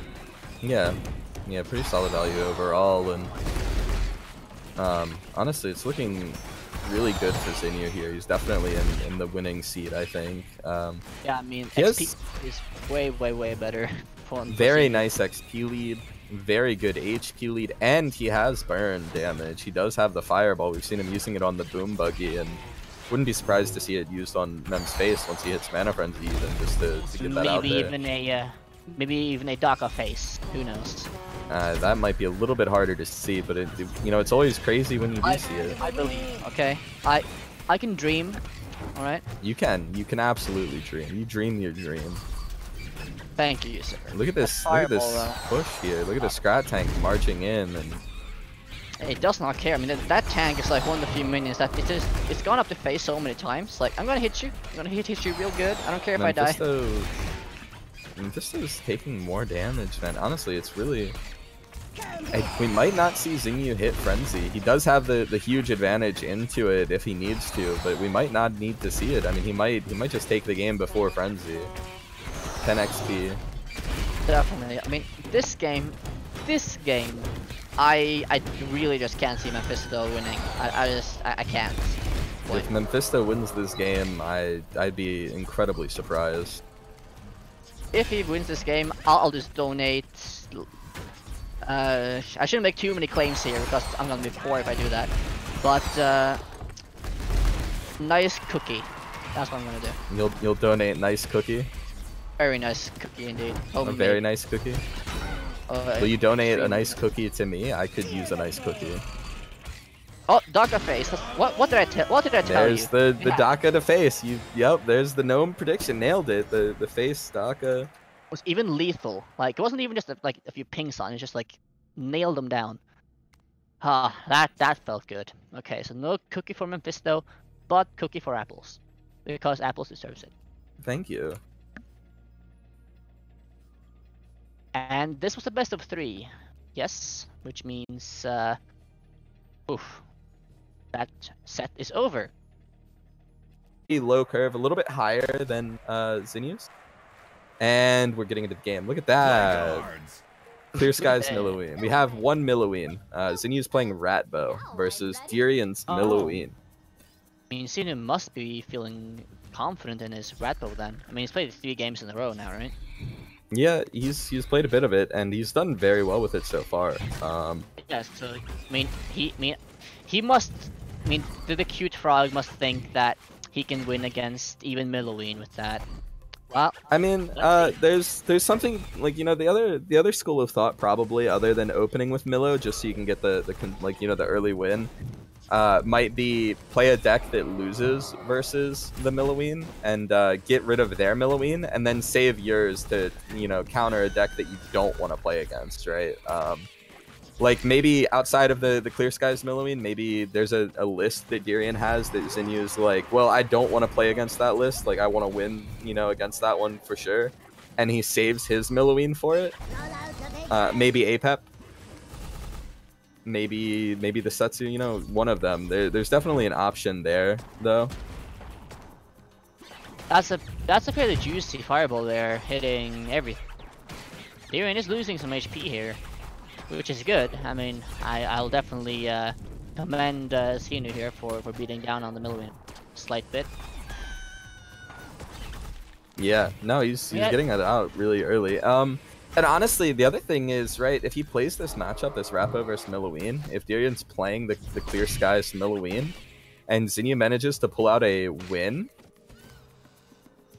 yeah, how hype would that be? Like how good would that feel to get that out of there and not deal with it? Or like, I mean, you still play versus it, right? But like to get a win versus it with a deck that maybe isn't favored would feel really good.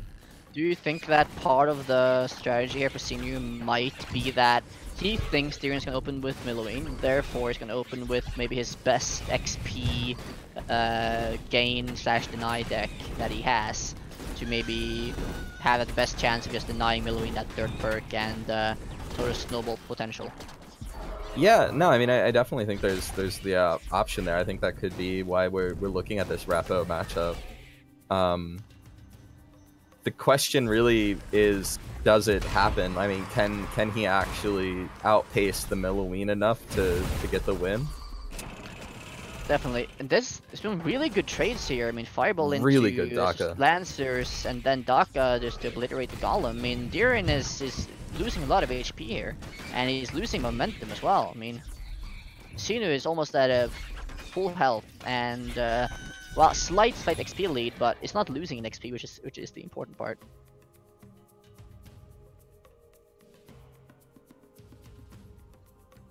If Sinilil can get a few more good fireballs and good Dakas, he can definitely win this game.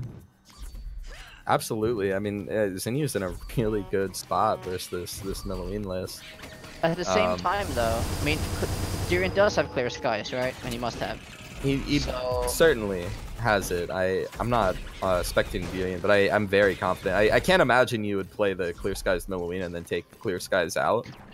Unless you're memeing, or like, but yeah, I mean, but yeah, I mean, one thing. There we go. One thing is that since Sinilil is already full health, Diren can just sort of play the Clear Skies without any sort of drawback in the way of healing the enemy, which is a slight positive, at least, kind of. The Daka again. Illocleaver so good though against those hordes of Scrats. Absolutely, Illocleaver is really just a really good card overall. The Fireball, the Fireball for half damage on them, it gets them a little lower, and I mean, I'm guessing Sinilil also plays the Fireball to hit face as well there, because he's maybe wanting to put Diren on the clock. And there's the Clear Skies though, healing up the werewolves, healing himself from the Fireball damage, leveling this golem a little bit. And also healing Sinilil at full health before the wolves attack phase. Yeah.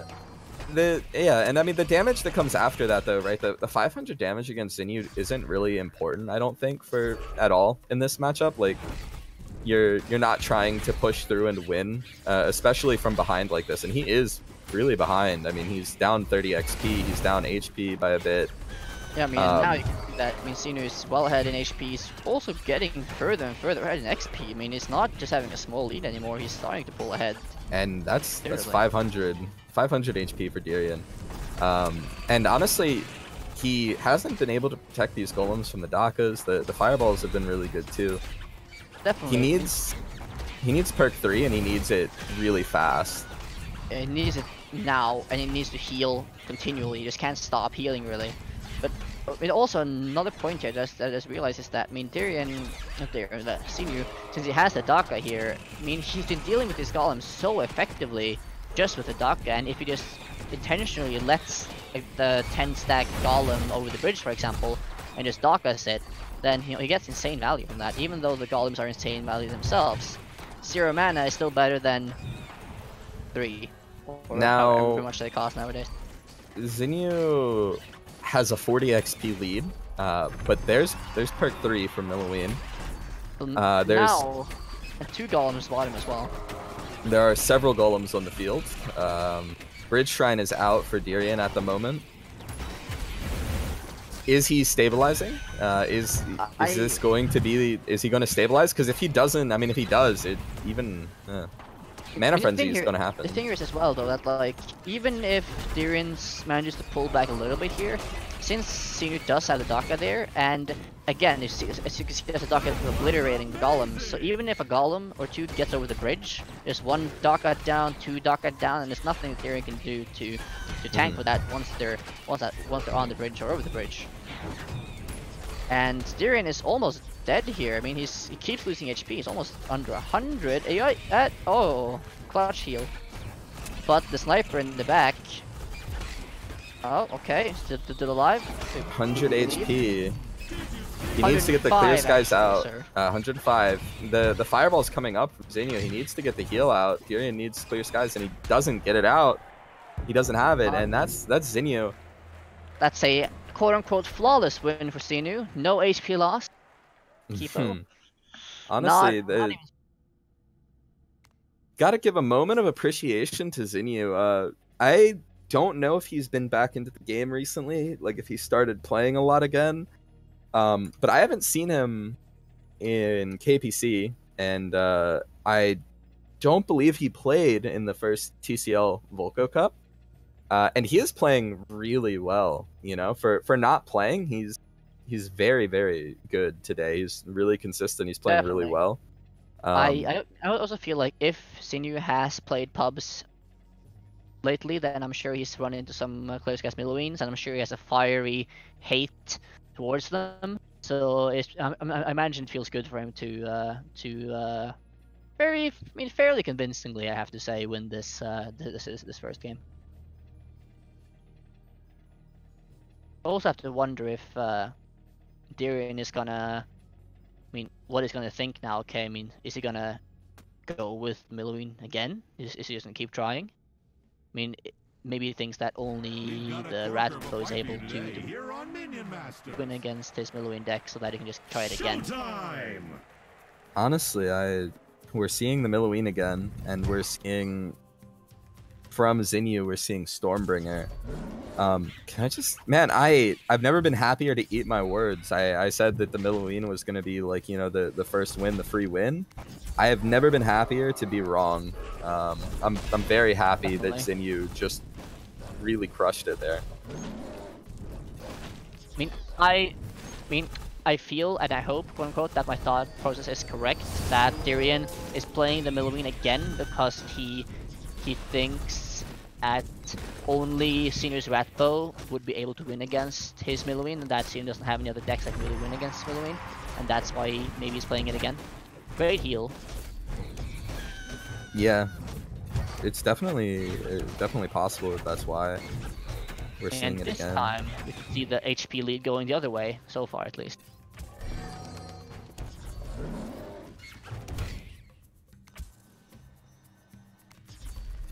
So I'm not mistaken, Darian did have Howling Moon in his last matchup as well, right? He did, yeah. Okay, so at least the first Howling Moon push here went fairly well for him, so he's probably not feeling too bad about that one. I don't really feel that Stormbringer here is going to be have the best matchup versus Miloine. You can't exactly play a long, drawn-out Mana Frenzy game versus Miloine. No. No. I don't... Honestly, I'm not sure, man. See, I thought last match would not be what it was, so I don't want to discount anything. Maybe there's something here that I'm not seeing. It's very possible. I feel like this one is definitely more favored to the Miloine here. Definitely. And even this early lead here is a really good sign for Darian. Yeah, if as a Miloine, as a clearly left-class Miloine, if you can get just any sort of sizable early damage, like pre-perk 2, pre-perk 3, like you're just feeling good. It's like, yeah, okay, I'm already damaged him. Now it's gonna be easy to push him over once I reach that critical mass. Yeah. Laser turret might be a bother though for these big stacked golems, and the construct as well is tanking. I don't know, Sinu doesn't really have the best bridge control deck in his Stormbringer here, which is why Darian is slightly ahead, even though Darian does also have the XP Shrine, as far as I saw there, unless I'm hallucinating. I believe he did play an XP Shrine. I think you're correct. We could both be horribly wrong, and chat could be making fun of us right now. Might have stolen some of your streams, so I might there's the bridge Shrine. I say I might be confusing last game with this game. I don't think so, but there it is. We're good. Even if Darian loses some health there, I'm sure he's just very comfortable. It's like, yeah, I'm just sitting here. It doesn't matter if I lose like 500 HP. I have heal. I have control. Health is just another resource. Definitely. Until it's 0, it doesn't matter. Especially. Well, yes, to an extent.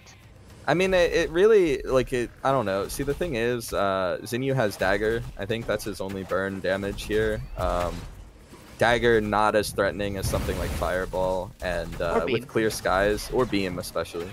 And with Clear Skies, you know, HP dropping is totally fine as long as you're managing how much you drop, you know?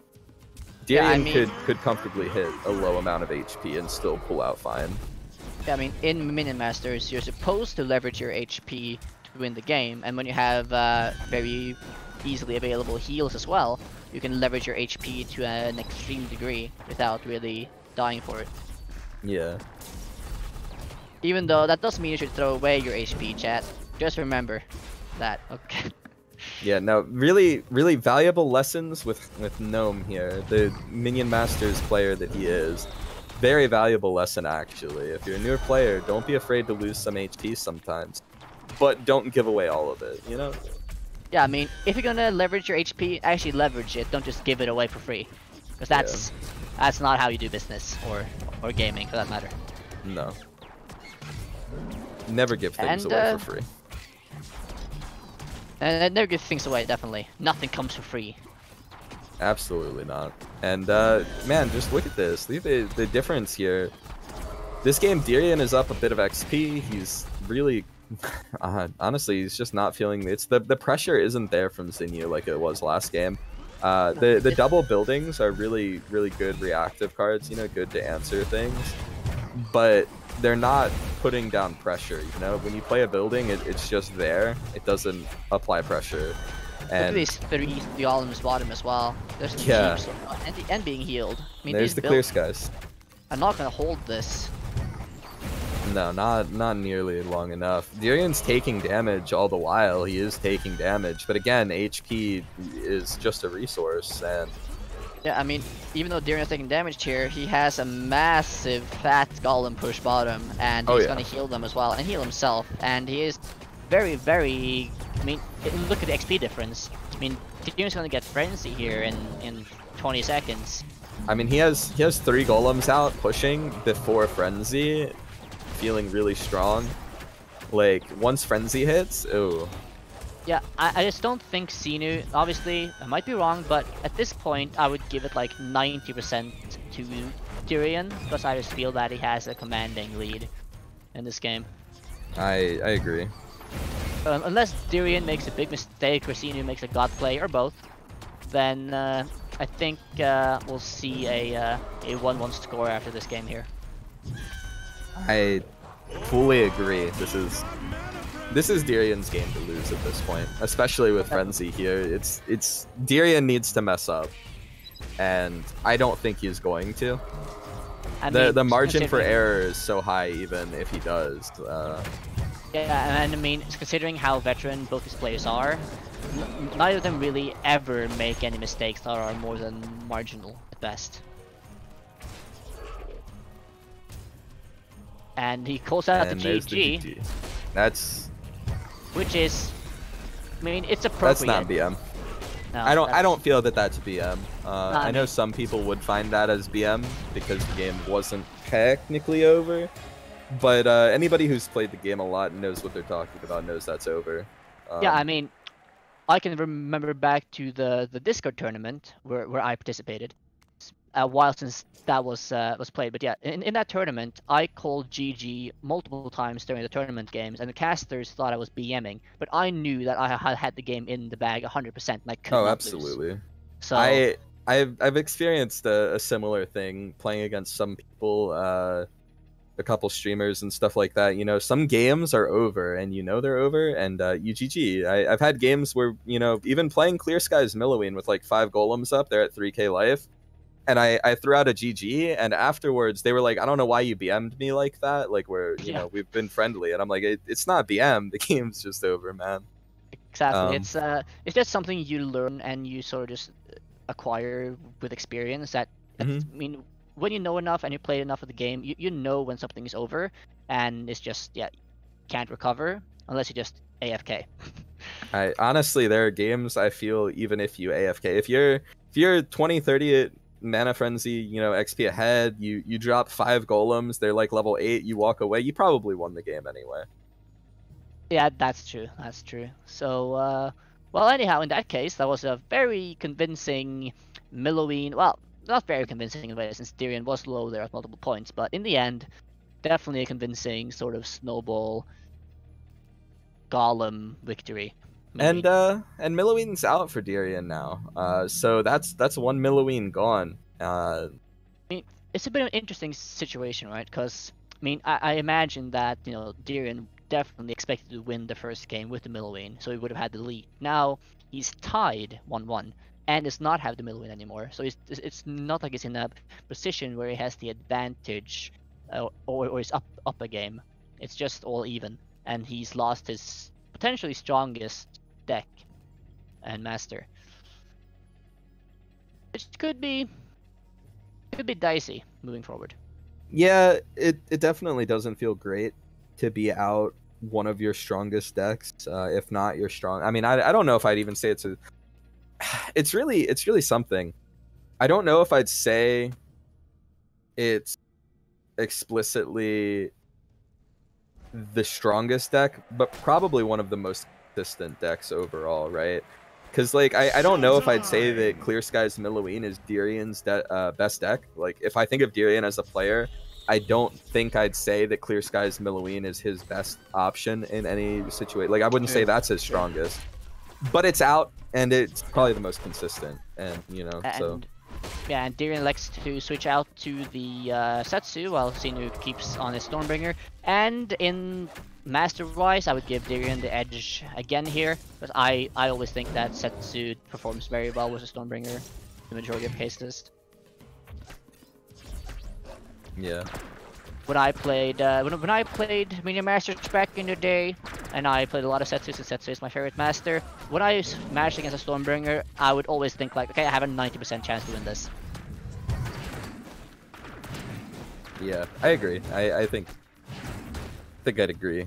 That's a lot of damage early from Zinni there onto Tyrion. 800 outplayed. Which is surprising. So I mean, Stormbringer doesn't really usually do a lot of early pushes, generally anyway. Not really the master that's known for DPS early on in the game. And Sinu's deck isn't really that aggressive either, unless he switched out a lot of cards in his deck, which I do not think he did.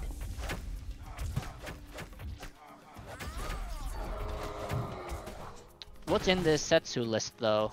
Wait, is the Red Golem in Tyrion's deck? Question.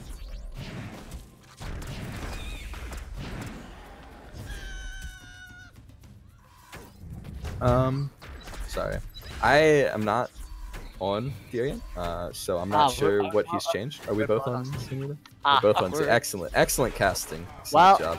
So I'm not 100% sure.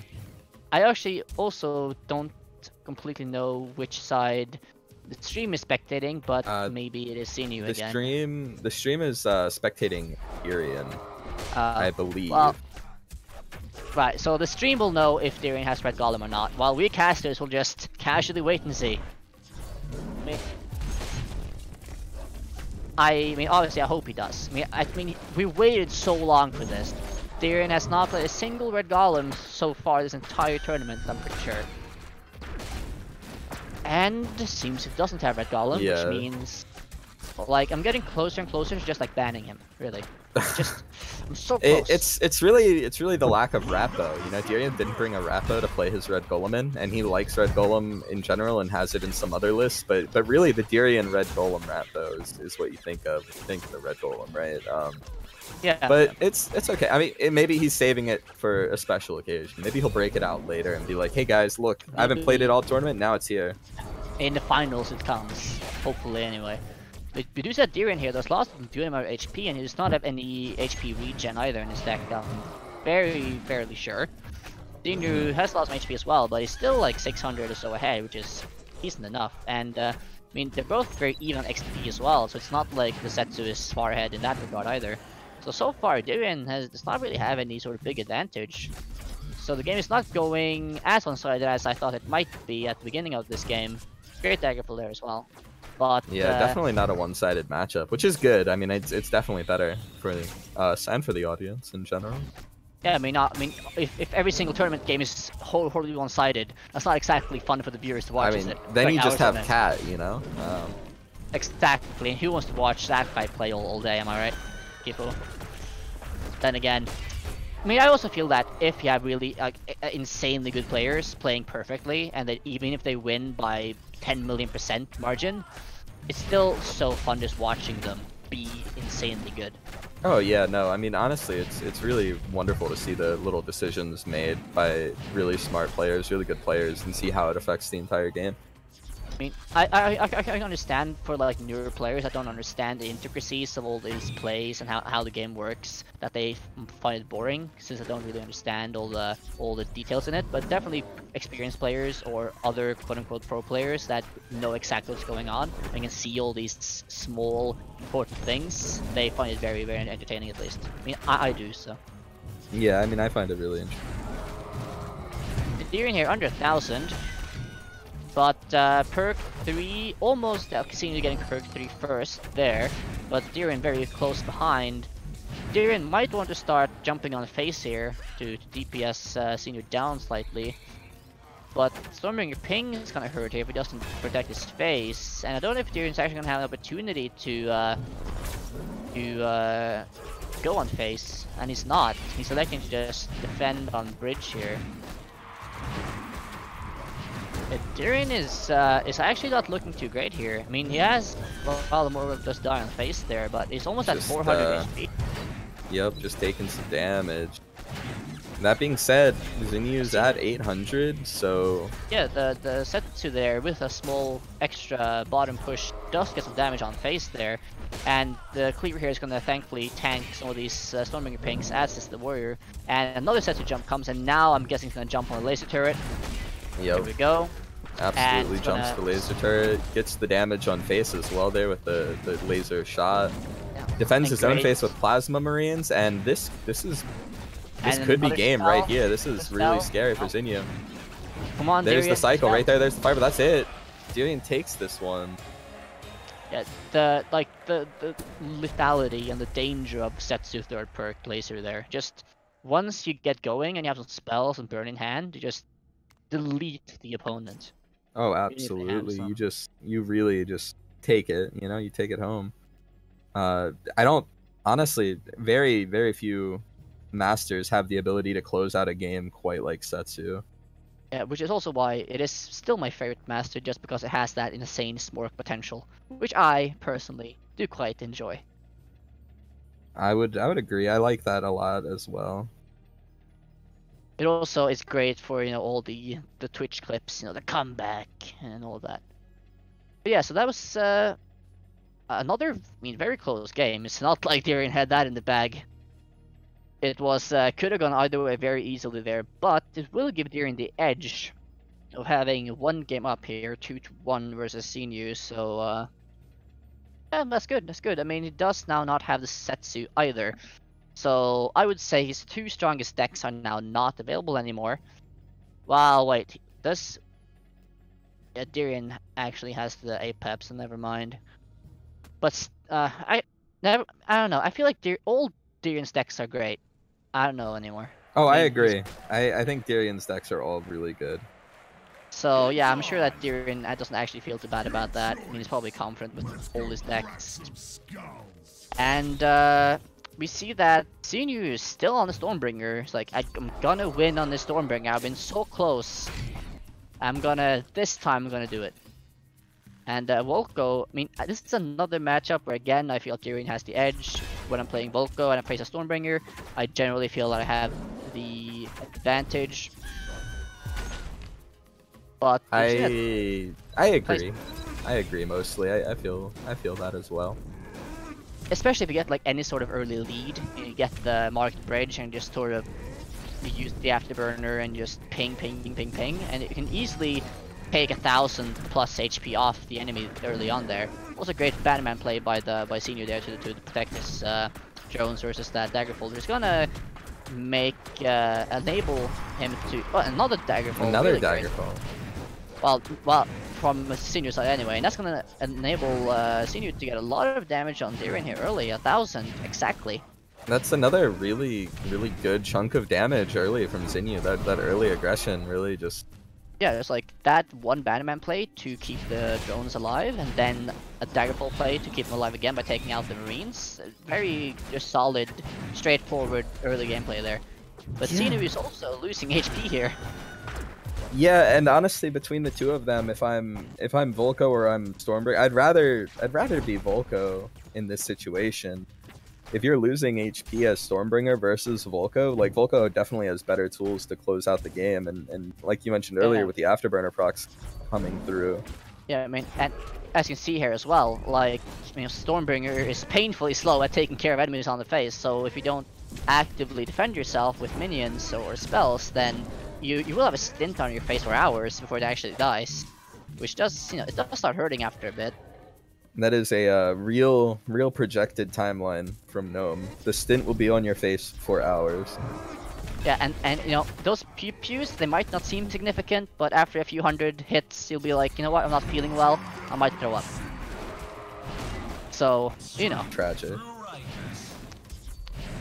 Darian is, well, he's slightly ahead here in HP, and, well, I mean, again, XP just seems to be very even every game here. Like, I mean, it seems like, at least early on, neither player has, so far in this series, been able to pull insanely ahead before at least later in the game. A bridge, oh, I love Bridge Burn. Such a great utility spell. But honestly, burn the bridges, Afterburner, even Temper's Flaring, even perk 3 for Volco. Volco's my favorite master in the game. Setsu being my second favorite. I love Volco. I love Burn the Bridges. Yeah. I love to see it. Volco was my OG favorite master. I loved him for so long. I made so many people mad when Volco still hit random minions with his Afterburner. Oh, I would make him rage. Michael lost his Volco. I remember the days. Anyhow. But meanwhile, back in reality and not memory lane. It's not back to reality, and there's the Dragonwhelp to deal with the drone buzzers. Another good bit of damage from Zinyu though, and he's doing a good job now of holding onto this bridge, or at least trying really hard to hold onto it. But the here comes. Here, it's so nice. I mean, any minions that go on the bridge there, especially if they're stacked up, they just burn to death, and you get so much value from that. Especially if you just get the bridge back as a result, you can just keep pinging them with the Afterburner. It's really good value. And even if Darian isn't that far ahead in HP, being on 800 health versus a Volco is much more scary than being on 1000 health versus Stormbringer. Oh yeah, absolutely. That's really what it comes down to. I feel it's at the end of the day, Zinyu is doing a really good job. He's keeping the aggression pretty well. He's done a lot of damage to Darian. But Darian does have a perk now. Stormbringer does not. And Volco closes out games easier than Stormbringer every time. Oh yeah, definitely. And now that the Whelp, for example, will have the buff here, and so will the that's unfortunate. The buzzers there for Zinyu. That might be game ending actually. Yeah, that's the kind of thing right there that if you know what you're doing, I mean, honestly, Darian could just win the game off of that alone. Zinyu's doing everything he can to keep the bridge. Like, you shall not pass, sir. And I mean, he's getting some damage onto Darian's face here as well. I mean, Darian is perfectly, but at the same time, Zinyu is just a few pings and a hit. And that's gonna be a massive swing there. The cleaver with the rage is massive. The drone buzzers actually get the shield this time. They are still alive. I feel like Darian might just want to use all his burn, including Daggerfall, on Zinyu's face, especially when Zinyu has the Bannerman. And this is really just a fight for this bridge. Darian just wants to secure this bridge and get the Afterburner ticks here, but Zinyu's doing a really good job of holding on to it. Also that, well, they're taking care of one buzzer. The Stormbringer perk 3 is helping a lot as well. It's worth mentioning. It's definitely making a difference. Burn the Bridges is really good from Darian there, but the is it enough? Perk. I mean, the pings is... There's the pings. And he needs to play something to just keep his face from being pinged here. And he barely keeps the bridge for a second, but he loses it again. And loses the bridge again, and he's in so much danger. 25 HP. If he doesn't have something out on the board at all times, one ping is all it takes. One Daggerfall, and here it is. There's the Daggerfall from Zinyu. Now and that's gonna be it. You can see there. I mean, he was gonna play 2-3 minions there, right? I imagine he had a few mana saved up, so he would have had 2-3 ping, that's like 200-ish damage, and then if he had Dead Daggerfall as well, that would have been lethal the other way around. Very, very, very close. And with that, Zinni's Stormbringer is out. This Stormbringer that he's been playing For some time. Wow, for a few games anyway.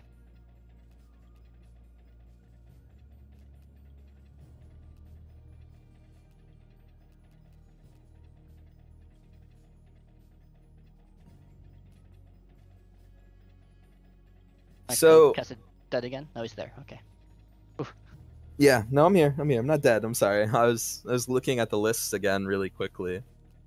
Okay. Just doing a little looking. I mean, that was a bit of a, well, not again upset. That's a bit too strong of a wording there, but I definitely feel like, I mean, I feel like Sinu's, he's playing very just well in general. He's playing solidly overall. I mean, he's playing matchups that aren't necessarily favored for him at all, but he's still managing to either keep the pace or even win.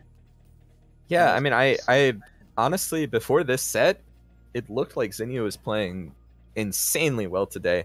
And even after the games we've watched so far in this set, I'd still say he's playing really well. I mean, it's definitely been a little more shaky, but it really could just be a matchup thing. Definitely. So Zinnia doesn't have his Rappo or his Stormbringer. What do you think is gonna happen now, though? Now that we're, I guess once again we're even. I mean, what do you think is gonna be pulled out for both players here? Are there even any options? Right, there's one option each, right? Yeah, no bans. There you go. Yeah, there are no bans. There's still options here. So Durian can't play Milloween or Setsu. Zinnia can't play Stormbringer or Ratbow. So Zinnia still has Milloween and Morelia. His Morelia with the twins is a little bit different. I mean, I would imagine that Senior is like at this point, okay, now I'm gonna play my Milloween. Now is the time. Now's the Milloween. Let's get it done. Let's get this. Take the win really quick. Yeah, I wouldn't be surprised if Tyrion uses APEP either. Just like, okay, let's try APEP now. But I mean, we'll see. I mean, I wonder if they're gonna make any sort of big sideboard adjustments to their decks as well. Maybe put in a Fireball into Senior's Milloween there if he decides to play it. Then again, there's already enough spells in it, I suppose.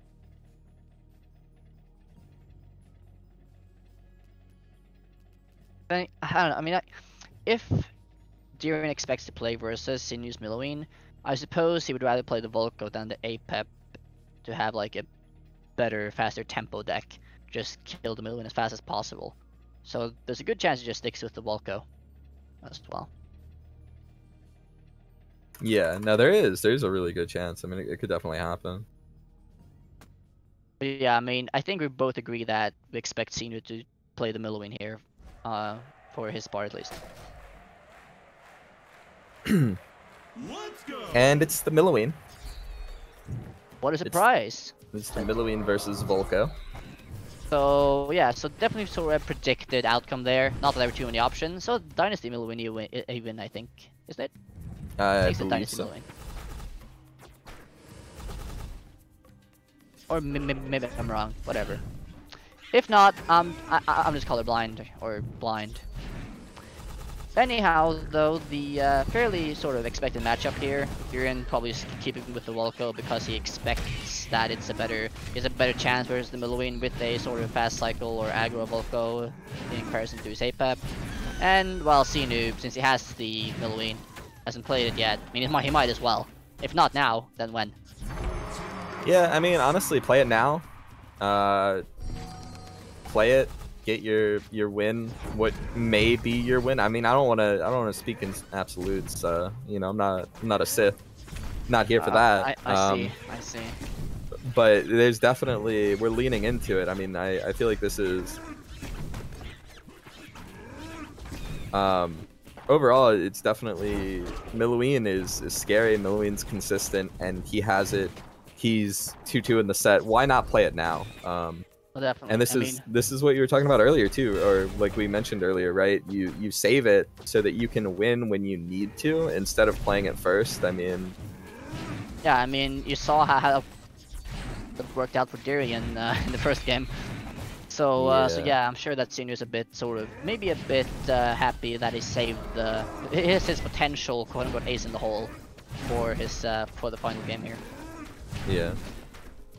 Darian is losing a good amount of HP, surprisingly. I didn't really expect him to lose this much HP this early, whereas it's a Sinilil. Yeah, no, it's not what you expect. You don't, when you're playing versus the Clear Skies Sinilil, you don't anticipate the early advantage for the Sinilil, right? Like normally you lose out a little bit early as the Milo, where you go. I mean, I feel like you lose out or you go even normally early as the Milo, and then late on once you get your perk 2, perk 3, you start to get that advantage. But Zinni's kind of just got the advantage. I mean, not a massive one by any means. It's only like 6-5 XP. Yeah, a small one here. But that early lead feels really good. Do you think that Darian might be intentionally, nice black hole by the way, might be intentionally losing or willing to sacrifice a bit more HP since he is very well aware that Senior has guys? Maybe. I don't think so. To be honest, I don't think so. Mostly because he's not only losing out on HP, but he's losing out on XP. Yeah, definitely. He hasn't really traded anything for that HP to make up for it. Like if you're going to lose HP intentionally or maybe play a little bit more loosely around HP because of the opponent playing Clear Skies, you have to be winning on XP or at least keeping up. And Zinni's 20 XP up right now, and even though he's going to heal Darian some, like... And that black hole as well, I guess he wants to cleaver out of the way, even though it's just going to target bottom instead of top. But I mean, Darian is getting fairly low in HP here. I mean, he's almost under 1,000 already. He is gonna be under 1,000. And XP wise, I mean, almost 30 in favor of Sinews. I think this is gonna. I mean, now I think we can with more certainty say that yeah, Middlewin is looking pretty good. Yeah, this is really good for Zinnia. This is a really good place to be. He's about to hit the perk 3. Yeah, I mean 5 mana left till snowball point. Yep. Oh, he placed the construct there, I guess expecting it to be a real cleaver, but debated. Can never be too sure though. Don't want to lose your golem to stick like that anyway, so guess worth. But yeah, now that he has 3rd perk, I don't see how Darian is gonna win. I really don't. No, I don't see it happening. I feel, again, I've said it before, this is Zinnia's game to lose though. Like, it is. And he isn't going to. There's almost no way. Again, if there are children watching the stream, look away now. Don't watch the cruelty towards Volco. It's not worth it. My poor Volco. Exactly. I mean, I feel like if you're gonna play this matchup, you have like maybe a 60-40 chance of winning pre-perk 3. Goes out to GG there, understandably. But when the Middlewing hits perk 3, you maybe have like a 5% chance to win if the opponent makes a mistake or something of the like, or you just play like an absolute god. Yeah, I mean, I can't imagine normally deciding to. And we're opening up with Gnome's favorite option after the Clear Skies. Not another double APEP. Which is one snaky boy versus one snaky boy. APEP versus APEP. I was just gonna say before this game started, like, oh, what do they have left? Wait, both have APEP. Oh no. Oh, don't tell me. Oh no. And man, Acer with the bounty sniper in his APEP though, I really like it. Bounty sniper is, I mean, it's a card I think is really, I mean, it's pretty strong nowadays, and especially in APEP, it performs really well. I don't know if he has the banner man or not, but yeah. What card did he get from his present there? That's a great question. He does have the banner man in his list if he didn't sideboard it. We have the first of the perk cards coming out here. Deadshot actually got Haunting Hugger. He did. Are you spectating Deadshot again? Yes. The same people all the time. Look, look, okay, I like you, Gnome. I'm not trying to watch the same person. I need you to...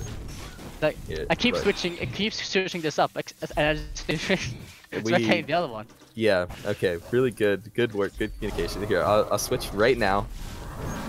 But I was just switching. Are you switching? Okay. Gnome. No, Gnome. no.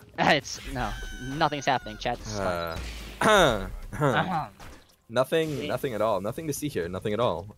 You know, Damage is Acer lost, played okay. his jungle jumble. He got a Xiaolong. He got a blue golem. Really cool. Not the red golem we saw earlier. Red golem was really exciting, but getting a 2-mana Xiaolong is gonna feel really good. I would imagine it does. And there's a nice hefty XP lead by Deadshot. Actually, he's up 30 XP right now, which is quite a lot in the early game. There's the bounty sniper from Acer, which can help him get back.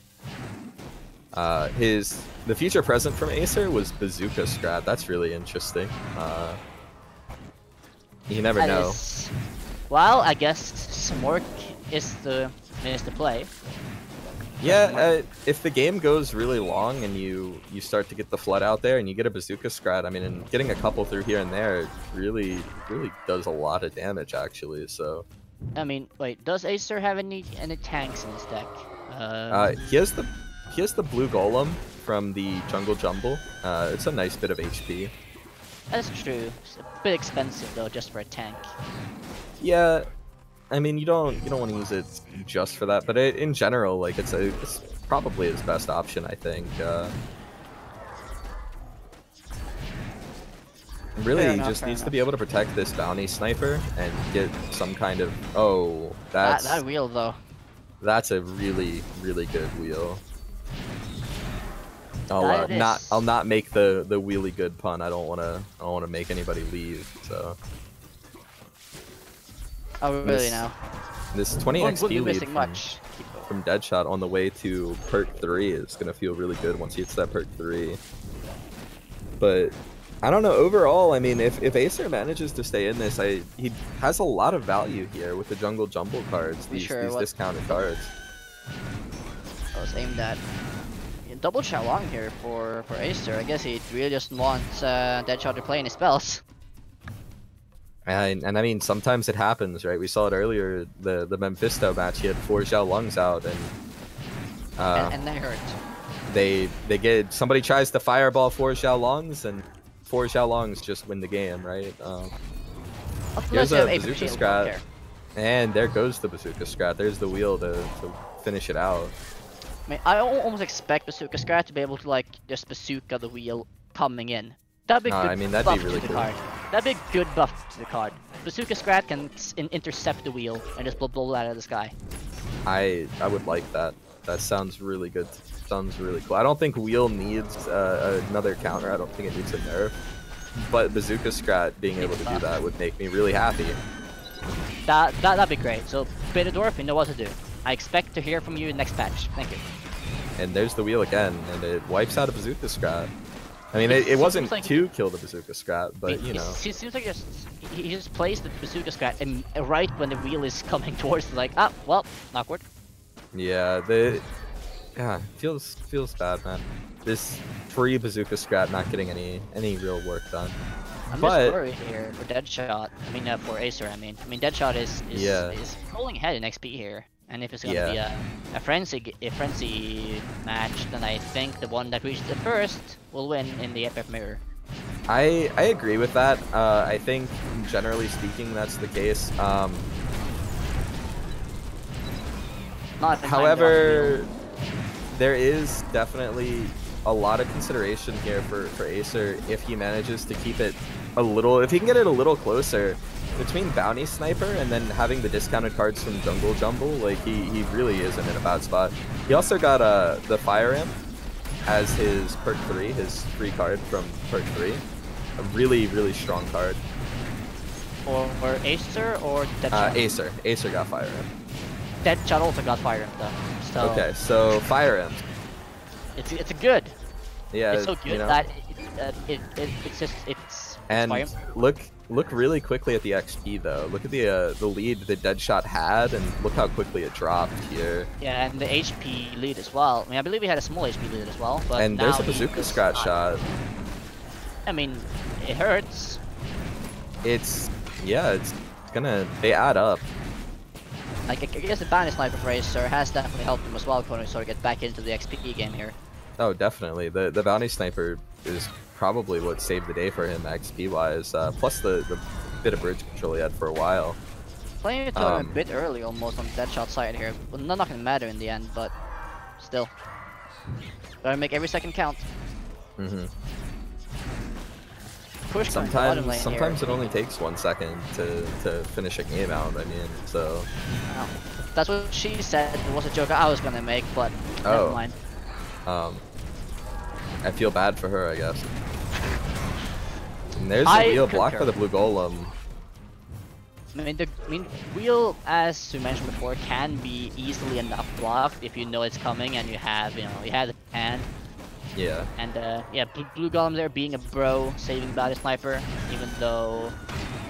And there's Mana Frenzy for Acer, and this game is now 100% in his hands. This is his game to lose. Bounty Sniper, the jungle jump with the discounts, it's huge. Great wheel, but even if the wheel gets value here, he's not taking the bridge with it, he's not making a counter push with it, and considering he has 1/3 of the HP, not even that Acer has, and he's still not Frenzy.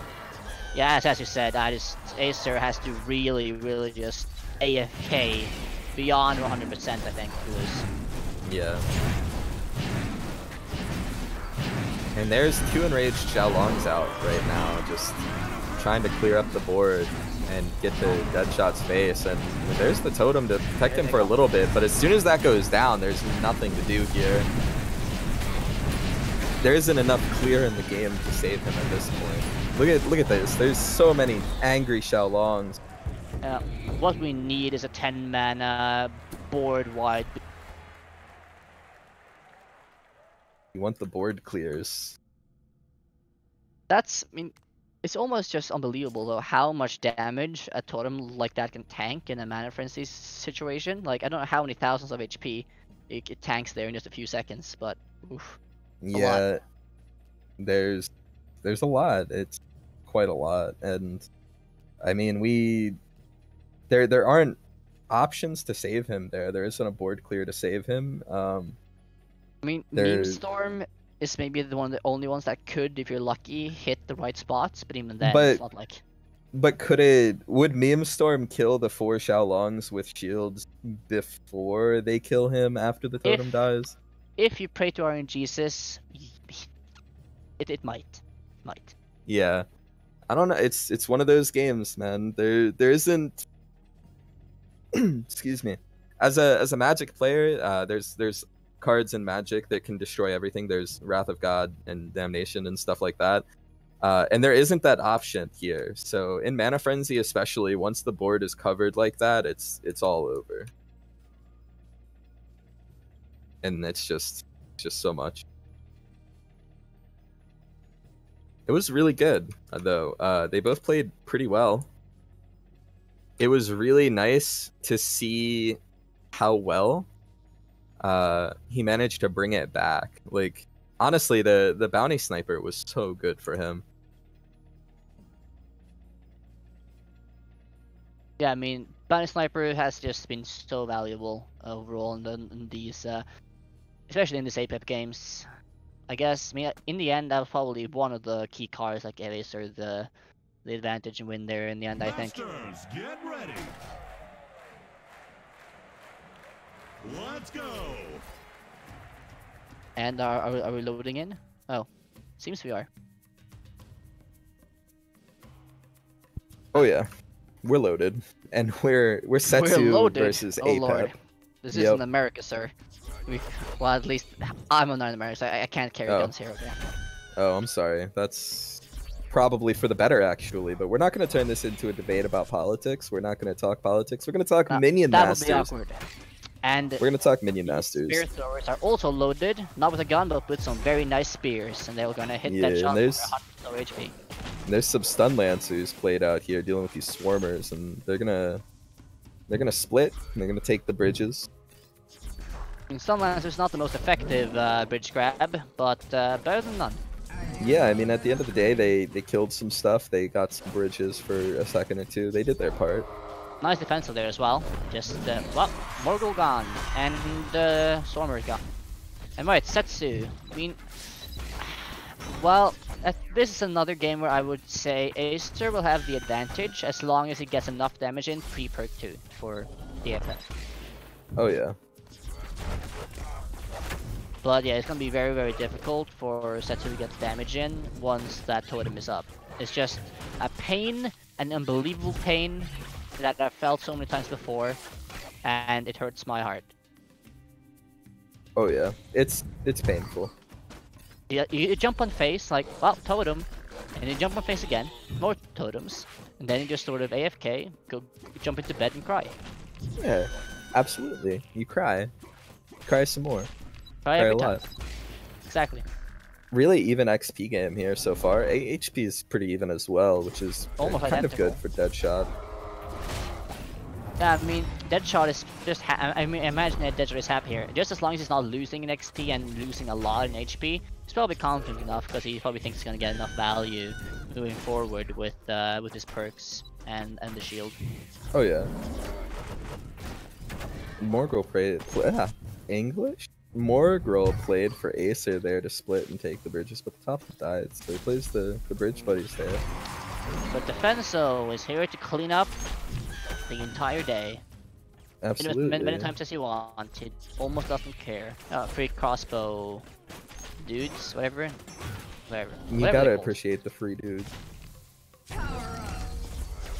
And here's a Setsu jump on face. Deadshot does have the totem and plays it out though, and honestly, that's good for him. I mean, he has a nice little XP lead. He's starting to get a little bit more. Once he gets perk 3, it'll help a lot, but... I mean, this is, as long as Deadshot doesn't make any big mistakes here with the shield placement or totem placement or anything else, then I think it's gonna be comfortable going into late game here. Yeah, I agree. I'm interested to see if Acer is gonna go really aggressive now though. Does allege to go, or choose to go aggressive here. Though Totem just gets back in hand at the perfect timing, so unfortunate.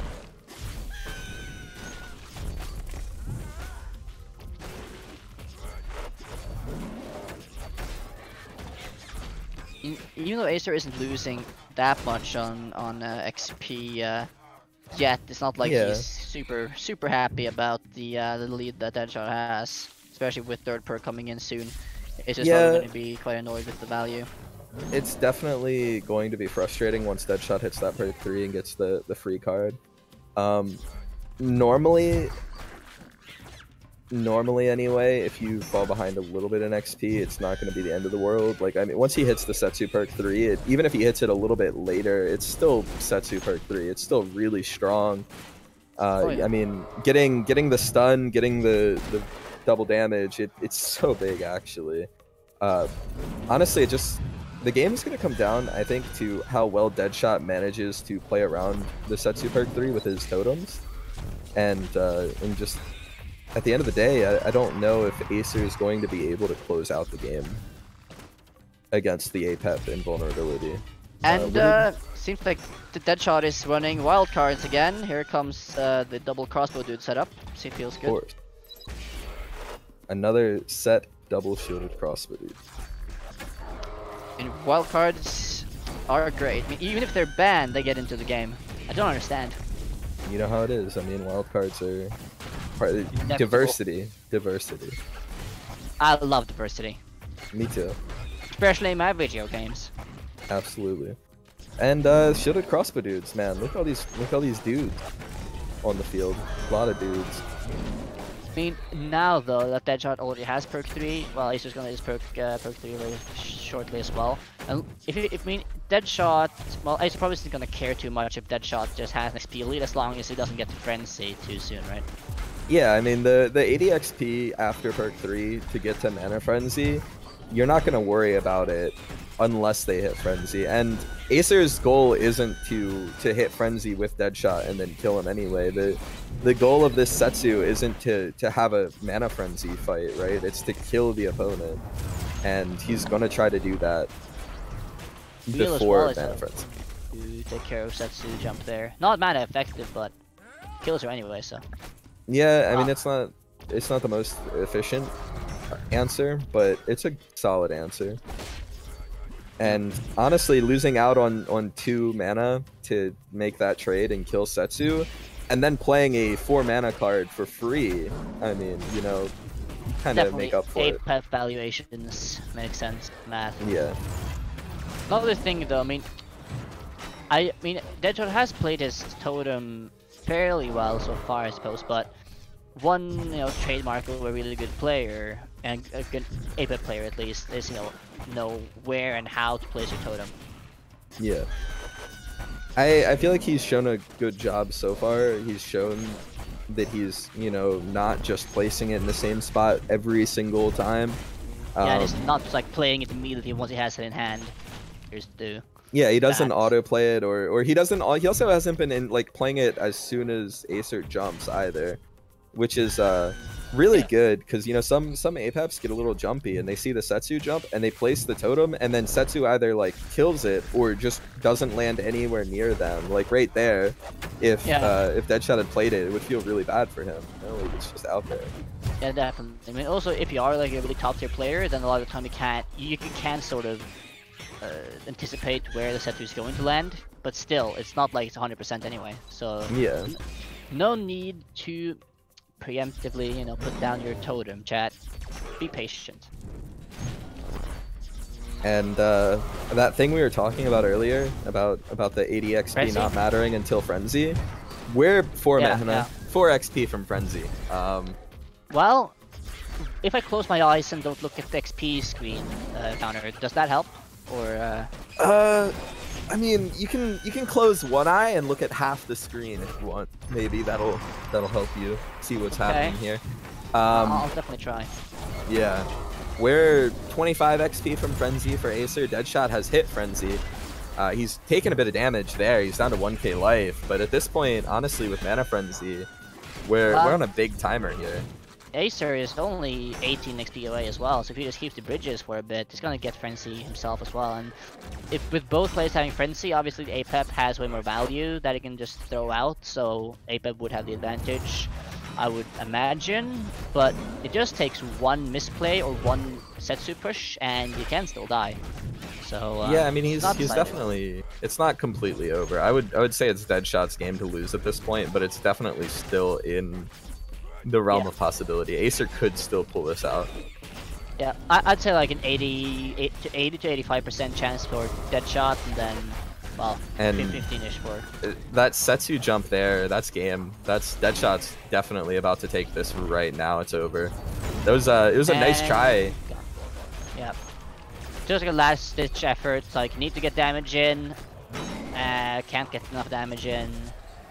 Yeah, I mean, Acer felt the pressure there to try to get the win, and he tried to take the opportunity, but he jumped with the totem up. He didn't have an answer to the... I mean, he had cards he could have used to take the totem and get damage, but he landed, and he got the shot off. The shot didn't hit the totem, played a spell, and then Stun Lancers were on Setsu, and it was too late. I mean, it just happened that way, and sometimes that is it.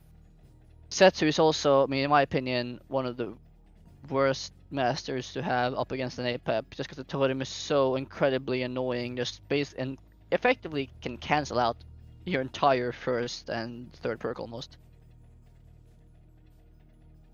Yeah. I would much rather play, for example, a Volco, where I can have continual pressure, which I'm much more happy with versus an APEP. Agreed. Well, I guess APEP is now gone for everybody. Yeah, and APEP's out. Millowines are out. So now we get some real gameplay. Kind of. Right. I mean, Acer has the two aggressive masters here, Volco Setsu, while Deadshot has more of the, I guess, slow, long-term game plan of Morelia or Stormbringer.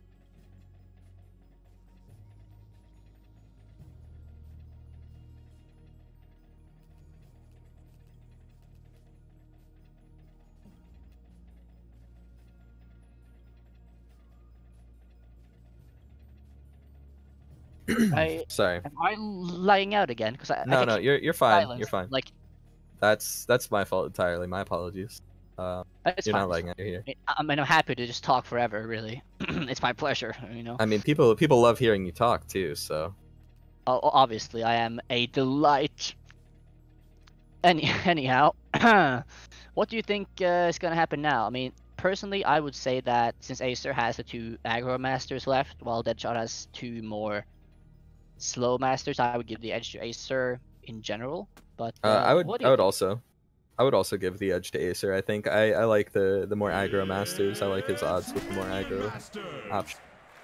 And we're going to see the Volco here from Acer into Deadshot's Morelia. All right, that's interesting. I mean, in this case as well, as we said, I would give the edge to Volco here. I mean, if Deadshot can get the third perk and get the huge dragon out on the board, then could win the game off of that, for example, or even earlier potentially. But I don't think we're gonna see a win for Deadshot before perk 3 in any case. Yeah. But well, what's in this Volco deck? I almost said Apex deck, but this Apex deck. Yeah. We're not playing Apex. Exactly. I'll hit you up for that later, maybe. He is playing Laser Turret is in this. Aimbot, Defensa. We got Flightless Dragons. We got the Plasma Marines, the Morgrill, the Screaming Star. We got a nice list here, like a pretty good, like mid-range-ish list. Definitely. I mean, it would have been fun if I said Apex deck and then you said he had an A-bot in his Apex deck. That would be great. That would have been really funny, but also we're not talking about it. Gnome, get your head in the Minion sorry. Masters. Okay, I'm sorry. I get derailed sometimes. Nah, it Anyhow, happens. Cleaver on this side, Cleaver on that side. Oh, it's a fake one. Never mind. I got you baited. But yeah, Deadshot is losing HP. There's a bat, and the bat just says, "Alright, I'm tired of life." He goes on the defenso there and dies. Yeah, a bit of a seppuku action there. Understandable, honestly. I mean, who doesn't relate to the bat right now? I mean, Artillery coming in, hitting this aimbot. Breaks the shield, does some damage, doesn't finish it off. I mean, it's still alive. And yeah. I mean, as we said before this match, and now even more, I would say that Acer has a clear advantage, even though XP is a bit behind, not super far behind, and HP-wise is just very comfortable here. Yeah, Morelia does have an option to get some health back. One of the both options does give them some health. But that's still only like, what, that's like 2 pings worth? Yeah, I believe it's like 2. So, honestly, Acer definitely has the advantage. I mean, I don't know. Deadshot, it's a nice little XP lead that he's building up, but the XP won't matter if he dies. And Acer's... And also now, with second perk for Acer, that Bridge Burn is going to be way more valuable in comparison to Morelia. Yeah, Bridge Burn, really high value. Like example versus the Spear Throwers or even Cleaver potentially. I mean, we can just burn everything and it will be the pretty skeletons nice. There. That as well, they just instantly deleted. And Acer has the marked bridge here. Well, he had the marked bridge, never mind. I mean, every little ping here counts. Yeah, I mean, at this point, everything is important. I don't know, Acer doesn't really have any burn, does he? Or at least not much of anything. I don't think he has direct damage in his hand or deck here. Just the afterburner picks. I mean, I mean, that is enough, really. I mean, just need, I here mean- you can see the defense. So that's an interesting play there. Almost lost all his spirit throwers to that defense. So I mean, at this point, Acer just needs 14 more pings from 850, which isn't a lot. I mean, if you really think about it, that's not a lot. That's definitely not. And also just even for example with a cleaver hit, or if he gets the perk 3, 1 cleaver hit is definitely enough. yeah. Ah, And, we're coming in. No, fake. God damn it! I There's can't a debate it. fake. Gnome, that's okay. You know, it's all right. My screen is too small. Okay, I gotta get my glasses on. Just zoom in here to see if it's fake or not. Old man Gnome having a hard time. Understandable. But is it playing a real cleaver at all? I'm not actually sure. I'm so used to. No, he's not. I'm just so used to seeing real cleavers in Volco. And, here's our Nervier.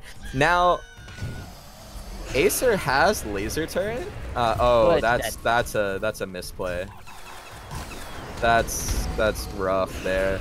I was gonna say he has laser turret, which will eat this dragon so fast.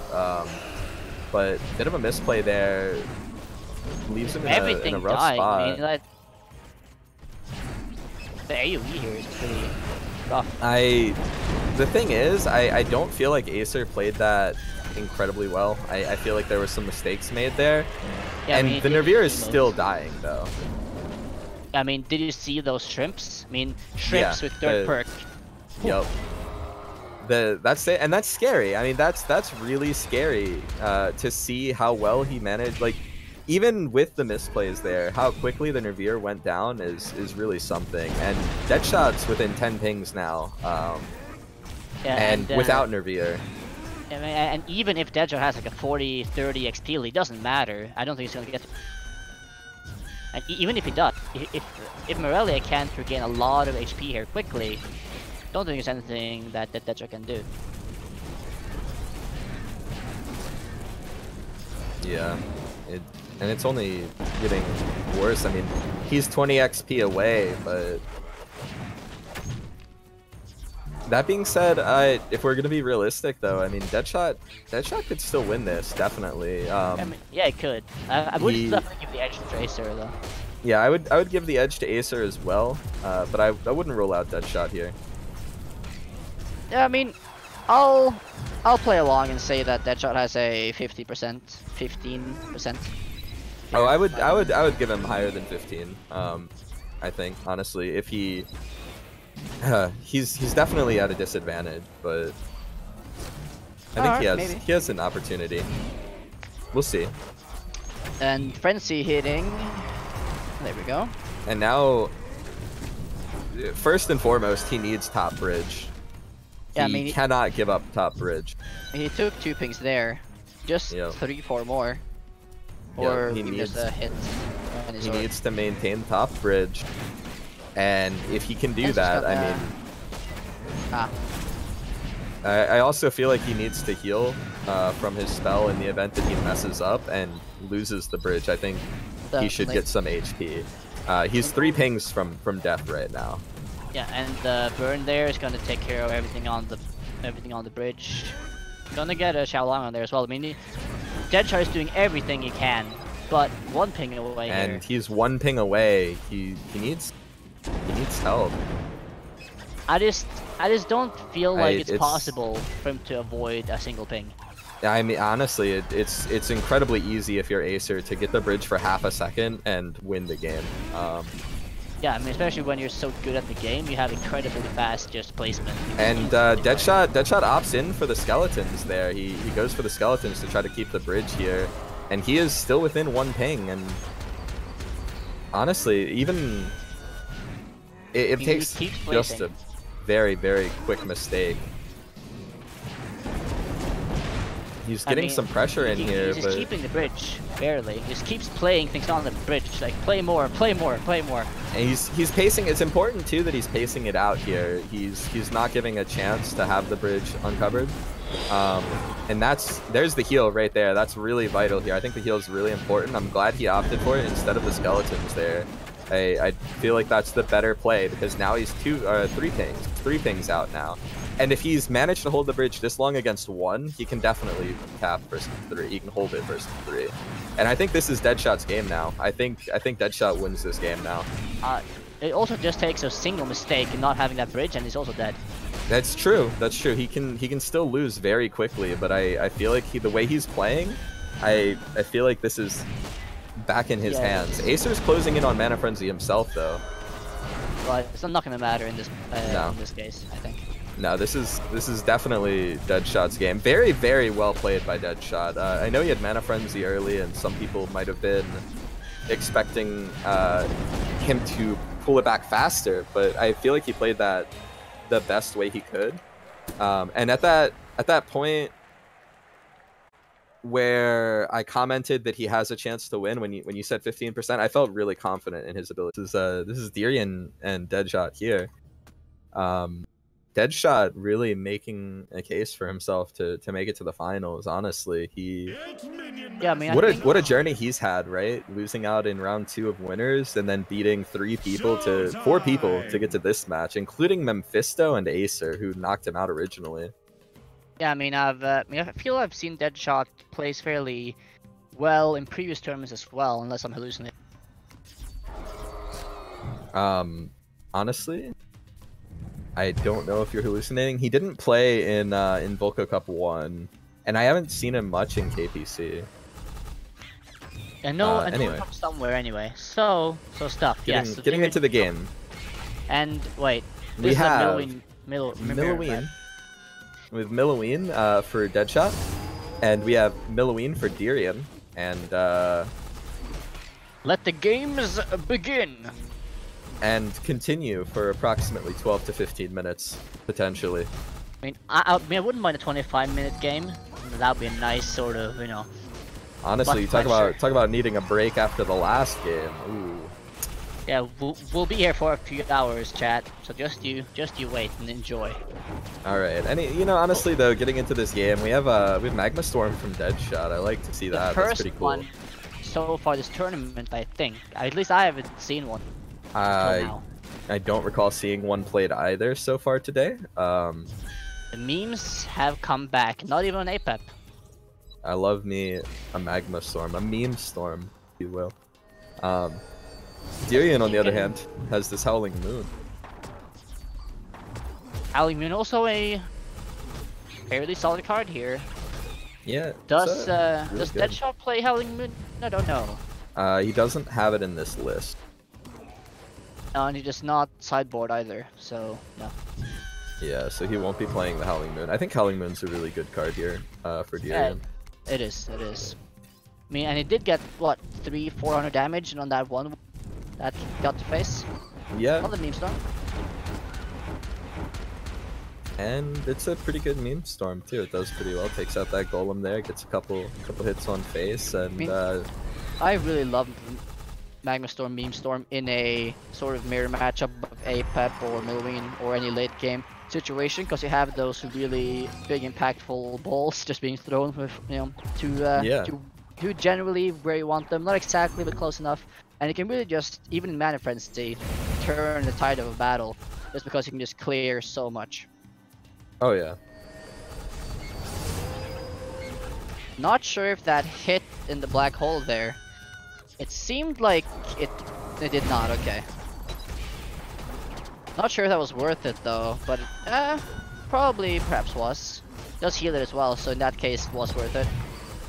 And this is a pretty nice little golem push from Deadshot in the top side here. He's getting hit in the face by this wolf, but I mean, honestly, it's 8-stack golem pre-perk 3 is not too shabby. Yeah, I mean he's still taking some damage. Honestly, man. The thing is, in a Milloween versus Milloween double clear skies matchup, this early damage almost means nothing at all. True. But I'm so happy though to see Black Hole being played, you know, as a versatile card. Honestly, here. It's so good. It's such a great card. Yeah, it's so versatile.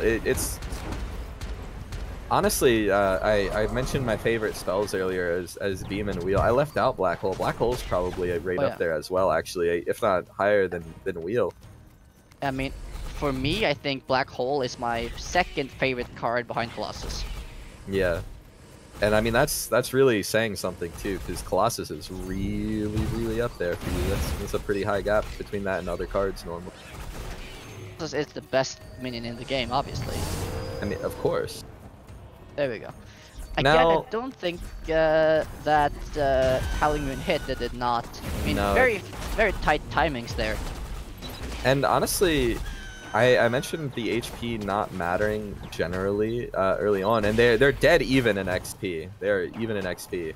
But Deadshot does have a nice HP lead, and if he could sneak a large push in, if he could get a big push in and kill Dirian before this goes further, that'd be really amazing for him. Yeah, I mean, Deadshot, I mean, again, I think this is a situation where Deadshot is almost in a position where it's his game to lose, considering the HP lead he can quickly have here. Yeah, that Then black again- hole from him there was a little bit sad, though. Doesn't save the golem there. And, You can't always hit, unfortunately. yeah, You're now human. we're trying to see. I mean, this is kind of like this could be a turning point for Dirian where he evens it out. I mean, that was a pretty nice push he had set up, but Yeah, I mean, and 9-stack Golem hits for how much per shot? Not completely sure, but hits for enough. a lot. A lot. Yeah, just- Mathematical equations right Yep. here. That's your math. What it starts at 40, it gets +6 per. Yeah, so you yeah, a know. lot. Yeah, that's adequate. That's accurate. So I could give you the real number, but honestly, it's a Not lot. as much. I mean, here's why I feel Meme Storm is such a good card as well in these sort of matchups. Almost hits his own there, but shields it again, I think, with the Black Hole, which is really good. But yeah, the Meme Storm there just takes care of the Shrine, hits face a little bit, and takes care of the Golem. Oh yeah. Stun Lancers, though, Now- also such a good counter card versus big Golems. Yeah, Stun Lancers are really good. Howling Moon's really good. I feel like Dirian has really good tools here. He does, he does. The Meme Storm. It's almost like it has two of them at this point. I guess it just cycles fast. Also, Bridge Shrine in Dirian's list is really good for him, and he has a small XP lead now. Not anything massive, just like a 5 XP lead, but 5 XP can make a difference. He hits Mana Frenzy first, he gets the bridges for a bit. It could make a difference. Yeah, I mean, every XP matters. And, I mean, now he's not at a critical HP point either. I mean, he now is far from any sort of danger, lethal range, so he probably doesn't care too much that he's down a bit in HP. Yeah, he's honestly not in critical range. He's in a great spot, I think, HP-wise. I mean- The 5 XP lead is gone, though. Deadshot had a nice set of golems coming through the bot side here, and it's evened out. The And- thing is, I feel like in a Milloween mirror match, like the amount of thousands of HP that is going to be traded is just insane, right? You heal, both sides continually heal each other. So like you like there's just maybe 10,000 HP per side realistically. And no, there's an insane amount, honestly. The number just climbs throughout the match, too. The longer it goes, the higher the HP. We're 7 minutes in. Deadshot's 5 XP up and 5 away from Mana Frenzy now. I But don't Dirian's think got a that's nice... gonna- I mean, Cruising Frenzy here, 5 XP before your opponent. I doubt it's gonna have any real impact on the outcome of the game. I especially, honestly, I felt like it had a chance to, but at this point right now, with the look on the board, it didn't make a difference at all. And there's Mana Frenzy for Dirian. I think Dirian does have a slight edge here in Mana Frenzy, though. He does have this Bridge Shrine, and Yeah. honestly, that could make the difference for him. So chat, we're almost 8 minutes in and the game is just starting. Yeah, this 3,000 HP. This is the real beginning of the Milloween Mirror matchup, actually. The last 8 minutes were just the prequel, you know, it was Yeah, just the a warm-up show, cutscene. really. Yeah, that's just the like cutscene leading up. main story begins here. Yeah. And that being said, with the main story beginning here, I really feel like this is Dirian's game. I think the Bridge Shrines are going to be more than enough for him to win out. The extra mana from it's insane. Meme Storm might help.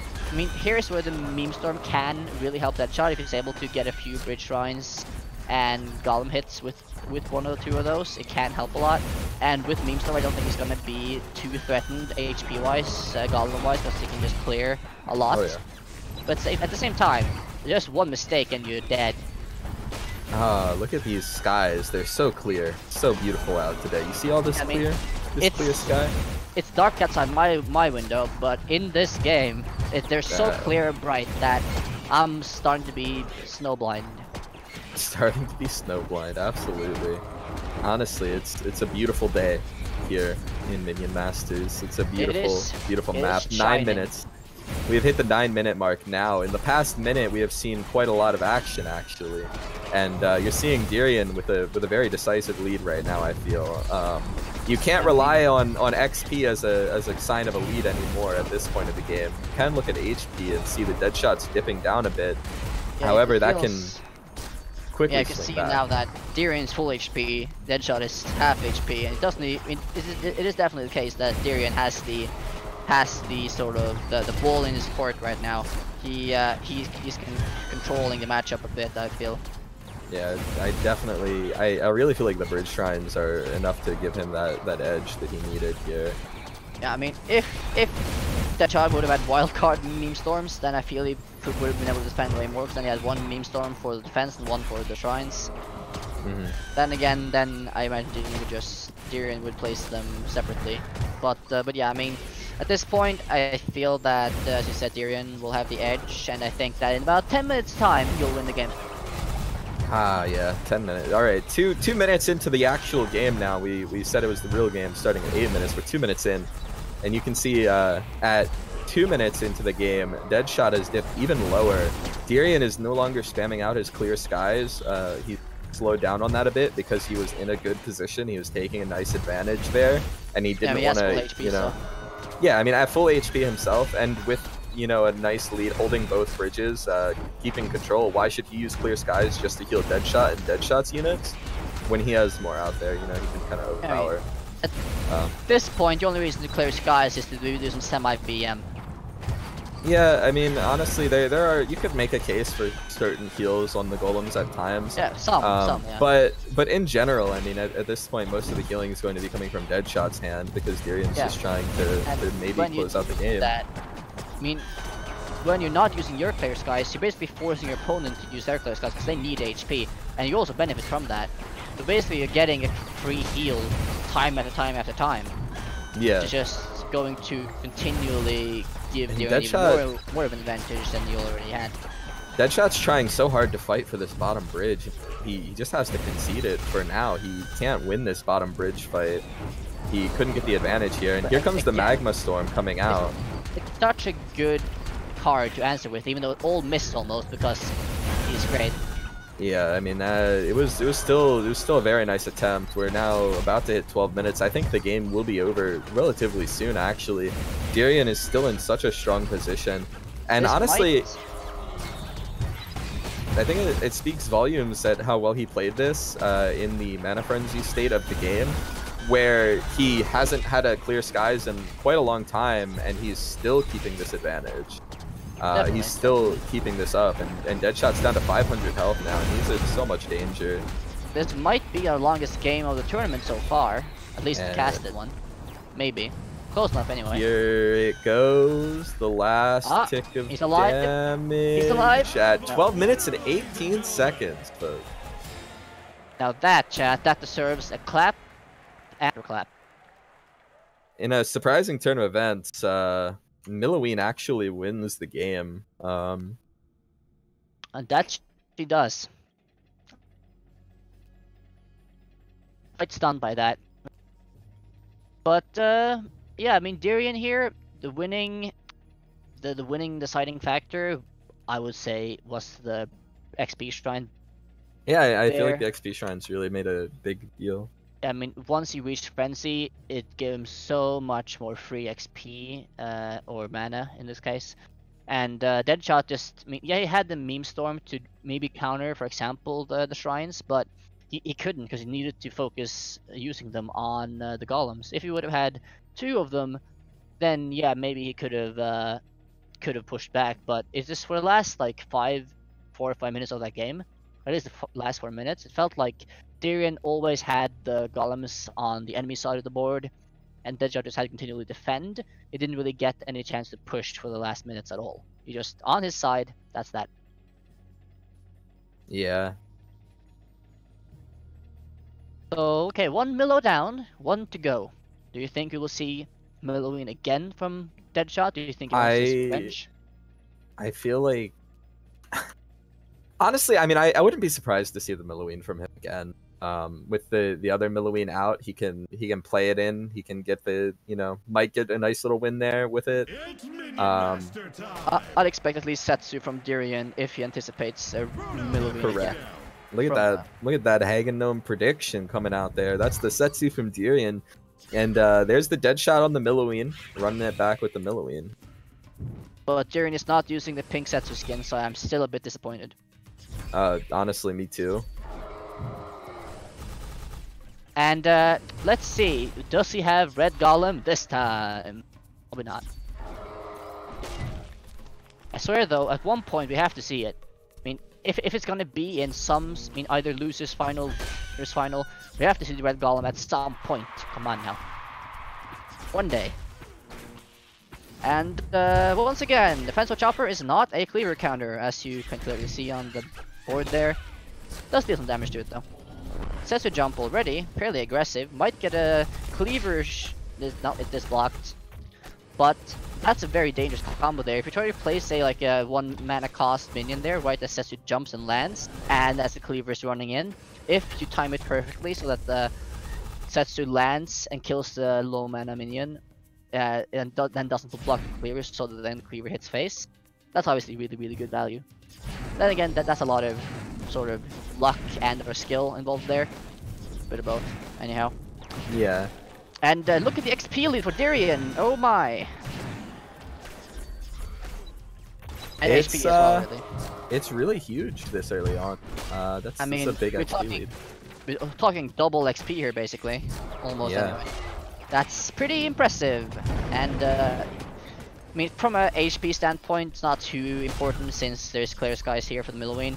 But still, you don't want to drop below 2,000 at least for perk 2. Cleaver again coming in. It's gonna be blocked, I assume. It is not. No. It's Cleaver hit in. And this is a lot of damage. Xiaolong, all the units. 1100 HP for Deadshot right now. 900 Fireball. HP. There's a fireball. That's 700 HP. Deadshot is at 700 HP 2 minutes into the game.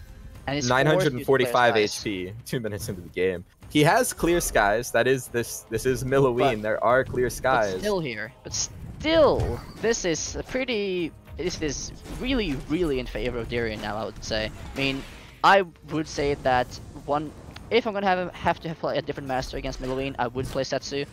And yeah, Setsu is doing very well here. Another few aggro jumps and a few cleaver hits, and Deadshot is very, very dead. Yeah, I mean, honestly, Dirian's in a great spot. He's showing how to answer the Clear Skies Milloween. You have to... Yeah, just kill them. Just kill it. Just kill it with fire. If the Milloween dies, she can't heal with Clear Skies. You know, it's that simple, you know? I mean, there as well, you see a play that I don't really agree with. He's playing the Defenso to sort of stop the Cleaver. The Cleaver swings once at the Defenso, but technically would take 2 swings to kill it, but ends up not needing to as well, which means that you use your 5 mana to not really counter.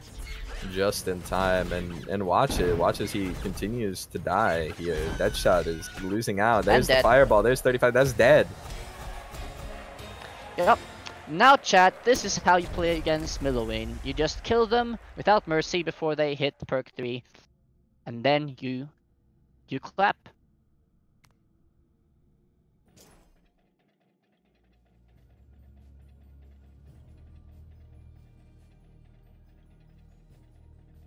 Oof, that was you know what? I feel better now. I'm happy now. I'm smiling here. What about you, Apples? Honestly, I really like that. That was really good. I like it. That makes me happy.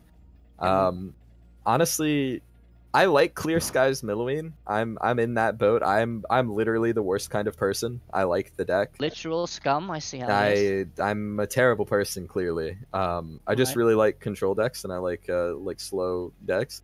But I also absolutely love watching good aggro play and watching it get shut down. And Dirian showcased really well how to shut it down there. Yeah, I mean, as I said, I think that Setsu is one of the best, if not the best, counter to a Clear Skies Millowin there, just because of the aggro. If you have an aggro deck setup, obviously, and I love the Smork. I love Setsu. I think that was a very straightforward textbook way of, okay, this is how you play aggro Setsu and just DPS the enemy down effectively. I mean, you have one game, 12 minutes, 18. Then the second game, 3.5.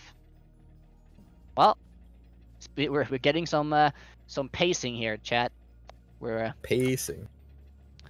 we're charging up. So now, what do you think is gonna happen? Do you think it's gonna? I think Another Deadshot's gonna play his Milloween. Maybe not. Maybe he doesn't though. Maybe he mixes it up. Maybe he doesn't play the Milloween. Maybe he feels like he needs to get off of it because it's just not winning him the game. Maybe he feels like he switches decks and he tries to get a win with a different deck and then come back to it later. You know, I mean, Dirian doesn't have Milloween or Setsu, but he still has Volco and Apep, right? And I think if he plays that aggro game as well with Volco, he could win with Volco into the Milloween as well. Yeah, I mean, if I'm Deadshot here and it's like, okay, I've lost 2 with Milloween, I'm a bit depressed, and what decks does Dirian have left? Okay, Apep. Okay, not like a huge favorite versus that as Milloween, I would say. I mean, sure, you have a good enough chance, but not an amazing favorite by any means. Apep is good enough himself. And then, do you really want to play against an aggro Volco as Milloween? You saw well it worked out last game when he played aggro. So yeah. So I mean, I guess I would expect maybe Dirian goes Apep and then Deadshot goes maybe Apep as well. And actually, we have Volco for Dirian, and we don't have Milloween. We have the other lady. We were at least right that Deadshot he's done with the Milloween. He's done. But yeah, I mean I have to love Dirian here. It's like I could play Apep. What? I love Volco and I'm gonna play Volco. So good man, he gets 10 points from me and a cookie that will be sent in his mailbox.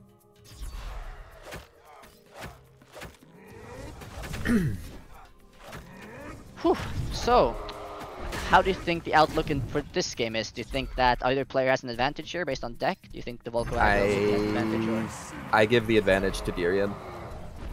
I give the advantage to the more aggro Volco. Although Deadshot has shown the good ability to play this Morelia. Yeah, I mean, last Morelia Volco matchup we saw, which was with Deadshot as well, I believe, right? He barely held on with a single ping's worth of health. So we might see a rematch of that, which would be impressive if he manages to pull the same rabbit out of the hat twice in a row. But yeah, I would give the initial advantage to Dirian here. We'll have to see how it develops. I mean, Dirian has the XP lead so far as well, and the HP lead. Honestly, I would give the edge to Dirian. I don't think it's a huge edge though. Not huge. I mean, it's too early to really give conclusive thoughts here, but initial small edge at least I would give to Dirian. And now, if you see the pings coming here rapidly, if we can just keep these early game pings coming in quick succession, then Deadshot is going to lose a lot of HP very quickly, and he's going to start crying. Now here's the question, okay? During our last Morelia Volco matchup, where Deadshot played Morelia, okay?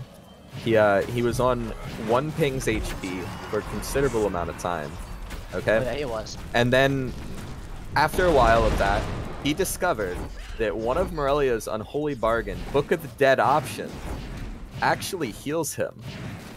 Now, do you think that he remembers that it heals him? Do you think that that'll come into play here in this match, perhaps? I mean, he would have to know, right? I mean, he probably plays the Master enough, and he must be quite aware of that fact. But at the same time, you look at the HP pool, like... I mean, right now it's looking real bad.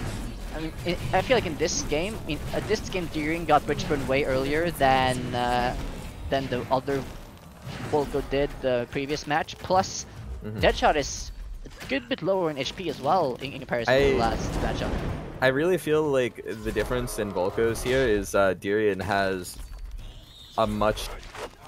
I don't want to say better. I feel like he has a better deck, though, for grabbing bridges and you know, also kind of just, like, holding the bridge, like, and getting it. Like, I feel like the other Volco list didn't have quite the same set of tools. Yeah, that's true. And also, I mean, here, like, for example, I mean, I feel like Durian has just the counters he needs. Okay, if Morelia plays Skeleton to a Bridge Burn, if he plays Defenso, just play a Cleaver. So he just has the cards he needs, I feel. And he has cheap enough cycle as well that, I mean, he's just pinging. I mean, one big advantage I think Durian has in comparison to the previous Morelia, the Volco matchup, is that Durian is way more aggressive in the early game and is pinging or using his afterburner way more effectively and in much higher much higher degree than was the case in the previous matchup. And you see this warrior pinging away in the face, under 300. And Deadshot's down to 205 health right now. This is Bridge Burn as well, massive value. Yo, we're looking at one burst of afterburner ticks, and it will be a dead shot. Plus, in this case, Durian has Shock Rock, he has Daggerfall, which alone is like 100 damage plus. Has those in hand in a second here, so... And there's the bridge, that's gonna be game just like that. He gets the bridge, and Deadshot doesn't have Mana Frenzy to keep up here, to hold the bridge like he did the last matchup. No, he just doesn't have any way to recover, really. I mean, once he loses too much health there, I mean, I'm very sure that Durian is like... First one with a non-Milo pick. I mean, we could see a little bit of a mix-up here. It could be a bit of a mind games thing, you know? I'd say maybe Stormbringer Setsu. Something like that, potentially. Or how about Morelia Volco? Or that. I give up on guessing, really. I mean, it's hard with players like this. It is. No, it really is, honestly. And I mean, if it's this hard as casters, as people on the outside looking in, right? We have all the information there. We've watched them all day. We've seen everything here. Imagine how it is for the players too, right? To be on that spot and be like, yeah, I need to play something that'll beat this. It's like the endless mind game. Okay, if he plays this, but then I play this, but then he plays this again, and then the endless cycle just keeps going. But yeah, I mean, again, I mean, do you want to give Durian the slight edge again here with another Volco Morelia? Honestly, I kind of do. I'm not 100% this time. I think I'd still give Durian the advantage here, though, overall. Is Zengineer still playing Twins in his Morelia, by the way? Zengineer is still playing Twins, yeah. Alright, and now, as well? it's worth... Honestly, we didn't mention this earlier. I don't think we talked about this earlier. But I want to mention really quickly, I don't think Zengineer has an activator for Twins until he has the perk, the Morelia perk. Oh yeah, that might be the case. I forgot how they changed the card. Yeah, because Charizard Twins is a 8 cost that activates if the last card you played was a 5 mana spell. And he is running Howling Moon and Fireball. So neither of those are 5 mana spells until he gets the Book of the Dead and lowers the cost of the spell by 2 on Howling Moon. So that's literally just there to combo with Howling Moon. So it's a 5-head play is what you're saying. Yeah, it's funny. It's funny because back in the day, when Morelia was first coming out, I think I'm allowed to say it now, when she was on PTR, one of the first things I did, actually, I was like, yo, Twins with the reduced cost, that'll be really cool. And I tried that a bit. So it's cool to see it, you know, getting played here. It's definitely interesting. But also, if that's one of your main combos, is that maybe going to be... I mean, that's 13 mana. Is that maybe too expensive against an aggressive Volco? Of course, as I'm saying this, you know, Volco's down to 1500 health already. Yeah, I mean, this game we're seeing almost a complete reversal from the previous game. This time, Morelia is in the HP lead and in the almost XP lead. Spoke too soon. I mean, he was in the XP lead before, but now even in XP. But yeah, so this time Morelia is not feeling threatened at all in comparison. Yeah, I just fell into the classic trap as a caster there, where I was so focused on something outside of the game, I missed the massive lead that Zinyu is building HP-wise, and is continuing to build here. There's the Spirit from the book on this Succubus, and the Nether Bat, and Durian's just getting hammered here. This is... Yeah, I mean, he's almost... I mean, he's just being completely destroyed almost at this point. I mean, also with the Incubus and Twins there. I mean, if Durian plays Plasma Marines, Incubus jumps on him. If he plays Stint, Incubus jumps on him. I mean, he has some really good counter cards to a lot of Durian's minions. Yeah, honestly, it's really interesting. I really like this this list from Zinyu here, and I feel like he's playing this very, very well. And this is certainly his game at this point. Yeah, here comes another push with wolves, with twins, and even another bat to just spice it up. There's a fireball, so he only needs 150 damage to Durian's face. The cleaver kills the Incubus this time, and then dies, but it doesn't matter. That is a very properly timed GG, just as the ending blow hits. Okay, now I know I won. You know, I fell into the trap there. I was so focused on the combo and talking about the combo, I missed some of the action there. But honestly, the combo is really cool, and I feel like Zinyu just played that very well. He played that matchup really well.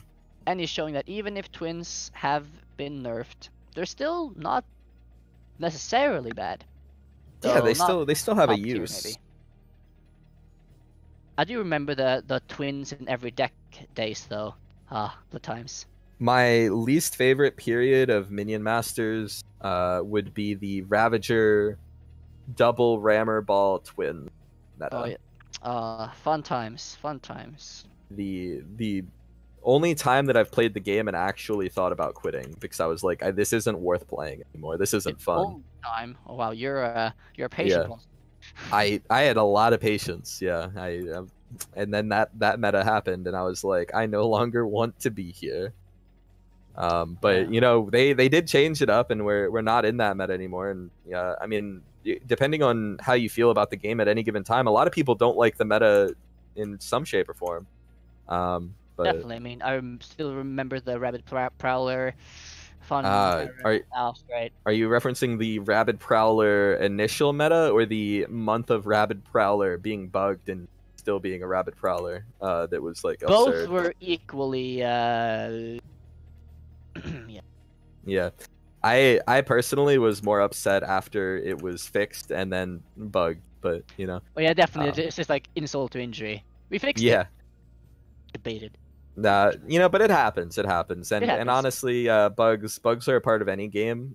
It'd be cool to program a game and have 0 bugs, but you know, it happens. And they've done a good job of wrapping this up and changing the meta a bit. And we're getting into the next game, and it's Rappo versus Volco. Zinyu's Rappo versus Durian's Volco. That's the first time today we're seeing that specific matchup, I think. I don't think we've seen a Rappo Volco yet. That's interesting. I don't think so. Who do you favor in this matchup, master-wise? Well, I still am of the belief that Rappo is one of the weakest masters in the game overall, perk-wise. So I will always generally give a slight advantage to Volco here, but at the same time, seeing how Zinyu has played his Rappo this tournament, I mean, I would say it's close to a 50-50. Especially since you know this Nether Bat. Yes, I know this Nether Bat. You know this Nether Bat. That's I mean, he's working so hard. It's just like manually fly up and down and hit him. That Nether Bat is a champion. Thing I will say here is that Durian is playing a real cleaver, for example, here, and the Ratbow will obviously counter that very, very heavily, effectively. So some edge here will go to Zinyu based on those factors, but yeah, I would still give a slight edge to the Durian, maybe a 60-40, or maybe even 55-45. But yeah, I think it's gonna be a close matchup, and you see already that Zinyu does have an HP lead and XP lead. So you would expect Ratbow to generally have an XP lead, right? Yeah, I mean, and it's a very slight XP lead. It's not a super big deal here. Also, do you see the debate there? I mean, I feel every time that Zinyu has like Buff Busters and he has the Bannerman, like people get debated time and time again.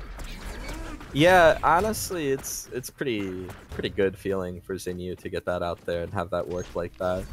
A lot of times you feel the necessity to try to deal with them quickly, and then Yeah, it's there's like the Bannerman. I mean, it's just like a really good player, like Tyrion, for example.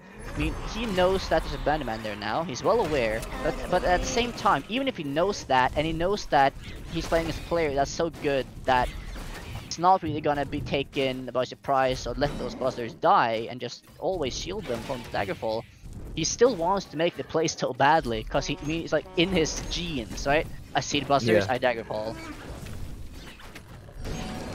Because you almost have these automatic reactions. I mean, I know when I played like every single day, hours on end, right? I mean, I had yeah. these like set sort of just reactions in my mind of like I see certain cards, I play certain cards. Yeah, And I mean, it's hard to get out of that mindset sometimes. yeah, no, it really is. That right there is how you play around that. That's a Definitely. showcase of how you deal with that, because clearly you can't just, you know, Daggerfall it. So that was really well done by Durian there to deal with those. Yeah, you just clear up the top there, well, temporarily anyway. So yeah, that's I mean that's the difference between a good player and a really good player as well, is that you're able to adapt on the fly and just around every single turn or every single corner throughout all your games. If you're not able to adapt and you keep making the same mistake more than once, then you're gonna lose with way more games than you win if you had adapted.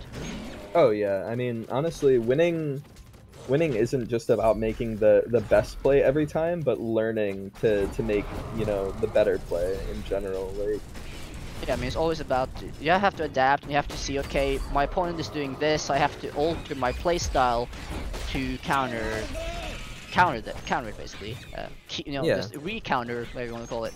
So yeah, so the top players will always sort of have that continual improvement during games, which is also really nice to see. I mean, there you see that Tyrion played the Daggerfall because he knew that Zengineer had played Bannerman already and didn't have it in hand. yeah, and honestly, it's the little things like that, paying attention to those moments and seeing the window. Yeah, it's like a good player as well will know that, okay, I'm well aware, I'm 100% sure you haven't cycled back to that card yet because it's not possible. Plus, they know how heavy their deck is and all that. Also, third perk with Darian. Yeah, now, one of the big things with perk 3 Volco, right, a lot of times is, especially in a Cleaver Volco deck, you see the power of Cleaver, especially with Rage, but against Rappo, it's not going to mean as much. I mean, Yeah, with the other definitely. units, it'll make a difference. With Cleaver specifically, it won't matter as much, but... But as you saw there, well, Cena is getting really low here, but as you saw that Cleaver And actually lower. hit a cursed, the And skeleton thing, and then... that's it right there. So, yeah, I mean, I did give the edge to Volco, and I ended up being correct there, Yeah. technically. So, I'm proud of myself. Tap on the shoulder, thank you, self. Honestly, I'd give you a pat on the back for that one. Yeah, that was well done. But yeah, I mean, definitely, I mean, you can easily see how the game can play, especially if Darian hadn't been behind the controls there and had been any other player, especially maybe a less experienced player, you can very easily see how the game can turn around the other way. So Yeah, no, I mean, it definitely, there was an opportunity for both players there. It wasn't an incredibly one-sided matchup. So Morelia's out and Volco's out. Morelia for Zengineer, Volco for Darian.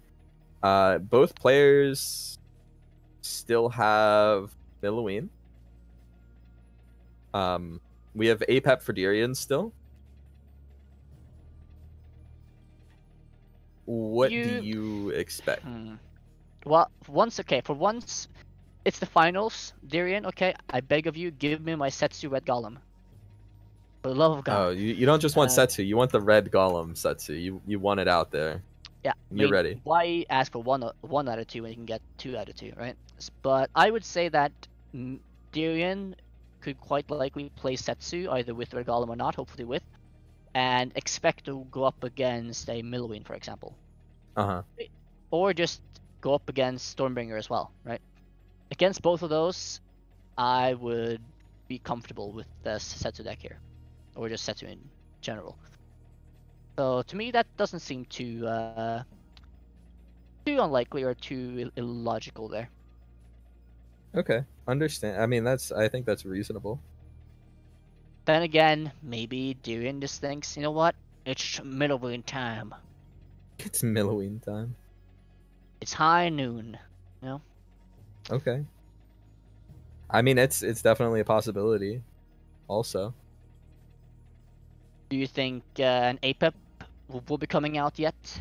I don't. Man, honestly, it's such an interesting world because honestly, with Milloween on the table for both of them, it's so hard to predict what they're gonna play.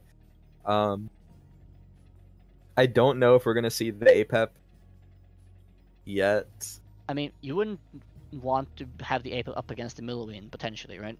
Because you wouldn't necessarily be favored in that situation. Probably not. So maybe you want to save your APEP until you know the Milloween is maybe out of the game or out of the matchup potentially. Yeah. Because then it's in a way better position against the remaining decks of Sinew in that case. Mm-hmm. So I mean, I can hope at least and say that we'll have a Setsu Red Golem versus a Stormbringer Laser Turret, or I guess Or there's guys. what if it's Ratbow versus APEP? Well, Like it is. Well, I guess. I mean, I'm not too surprised that Sinew decides to be like, okay, let's do another Ratbow, because he has sort of stuck to his guns in the past in this tournament as well, I feel. I mean, he's stuck with his deck 2-3 times, even though he's lost with it, so not too surprising there. And Ratbow, his Ratbow deck is good. Though, I mean, is he not using beam in it still? I mean, does he always sideboard it out? It would appear so, yeah. Sad days. But yeah, I mean, I guess Darian is happy enough now. Oh, that's no, he that's does a have card. the beam. He does have the beam. Yeah, he cycled around to it. He does have it. Sorry, he didn't have it on screen yet, Right. but now he does. That is a card. Oh god. See cover chat. They exploded. So wait, what? So I guess that's the card I got from the present, obviously, because that's not anywhere else. So yeah, I mean, do you think Darian is happy here that he did not face the Milloween with his APEP and instead faced I would think he's happy about it, probably. Yeah, I mean, it's got to feel better to not be against it, because I don't think you want to. That being said, I also feel like Zinhu's Rappo is really good and has shown to be really good in long matches. The Blastmancer. Good beam there. Which is, I mean, now Darian knows, and happy days. I feel like if Darian stabilizes a bit, gets back into it, and isn't massively behind in XP, I feel like this... Is the Blastmancer just in his deck? I think so. He has it sideboarded, so he probably I'm pretty put sure he sideboarded in. Which okay, is so he might have expected to go up against the Rappo then maybe, or he thought it was a possibility. Yeah, and with that, I honestly, if Darian stabilizes, he has Blastmancer versus Rappo. That's really big. And also, yeah, he has good. I mean, his first perk with 3 Swarmers is not bad, and the 3-mana Shihu or Tranquil Shihu is not bad either. He has a 4-mana, God, what's it called? Legendary Monkey. The yep, that one. Plus, I mean, well, I guess Shen a 6... Stormstrike. Yeah, something like that. Yeah, and also a 6-mana exploding the robot minion. Oh, he is the. It's not bad either. Yeah, so he's down quite a bit in XP. But again, it's really just about hitting the point where he can stabilize, right? If he can find a point where he can. Yeah.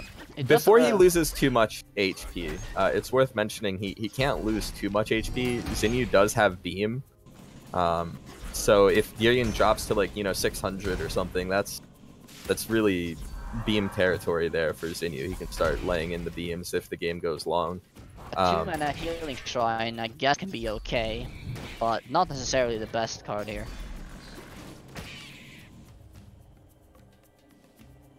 But yeah, I mean, Darian is definitely a bit low here on HP in comparison to Zinyu, but he does have his totem now, so he's probably not too worried about it.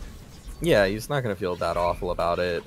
Again, though, it just depends on if he can actually stop bleeding out. Like, being a little lower on HP is okay. Taking a bit of damage is okay. You have Totem. But once you hit a certain point, when you're playing against somebody with Beam, especially somebody with a 40 XP lead at this point, on the way to Frenzy. Do you see that Heal Shrine value, by the way? That Heal Shrine was excellent. And, yeah, that was some good value there. Another defensive on bottom to deal with Shihu, but I mean, I feel like Dyrion's gonna be able to stabilize here, even though he's behind in XP, which is kind of expected against the Ratbow. Ratbow's third perk and first perk to me still they aren't that strong to me. I just don't find them that powerful.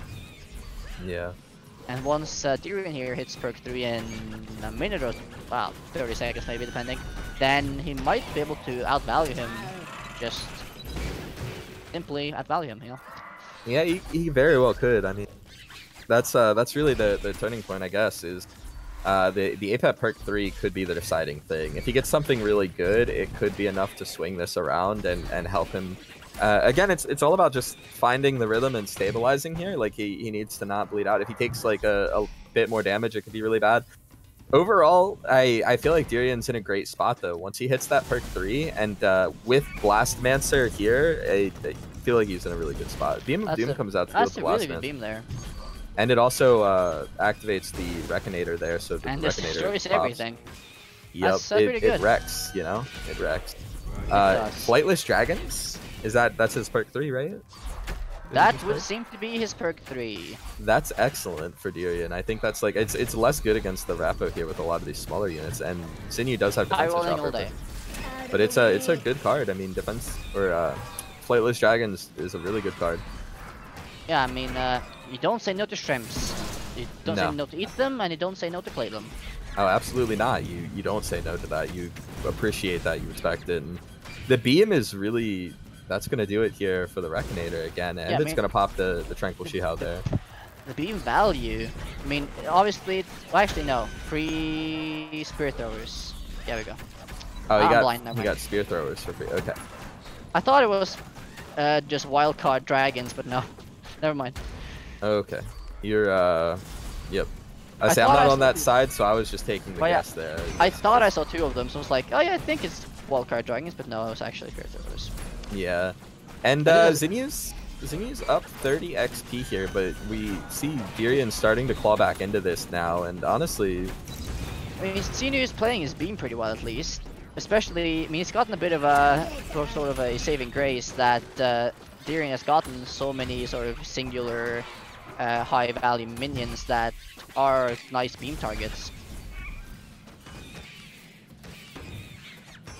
Reconator though, just cleans house. Except against the defense though. Yeah.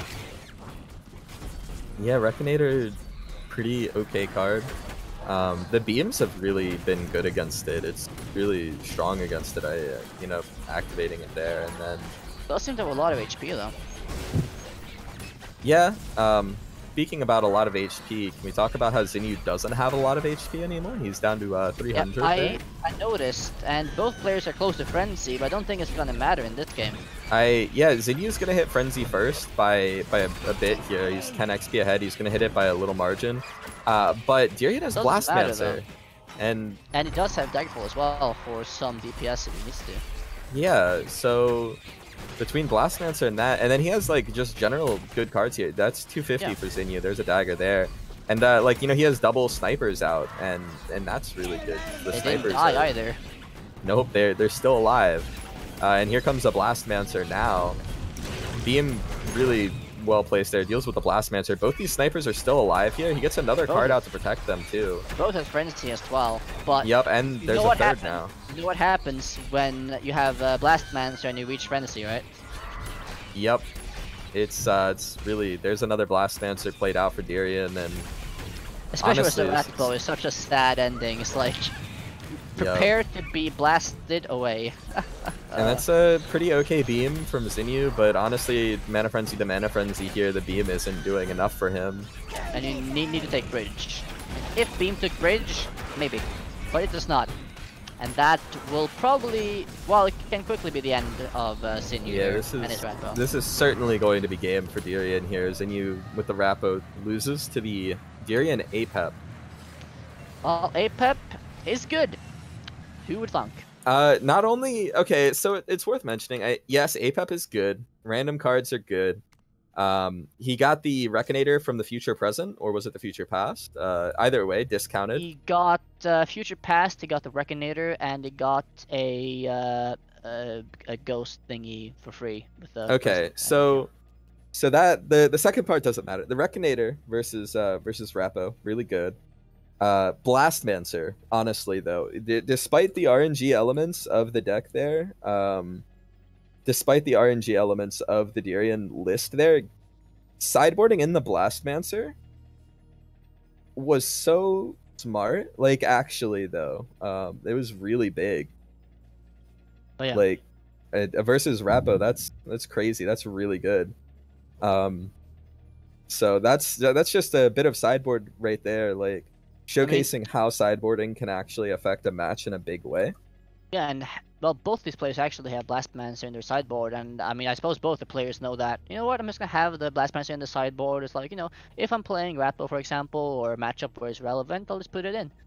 And Dirian did that to an exemplary effect. It worked quite well, and that's a win for the man. Well, no more Apep. What do you think is gonna happen now then? Is it time for the Milloween? It might be time for the Milloween. Dirian. So Dirian doesn't have what? He doesn't have Apep or Volco. He could still play Setsu. He might veto the Milloween and just play Setsu. And he does. Yeah, because I think that Setsu will just perform well against the decks that Sinilil has overall anyway. So I'll be fine playing it. And absolutely, Ratbo is back. We shall not give up. We shall stand and fight. Yeah, honestly, Rappo coming at it again.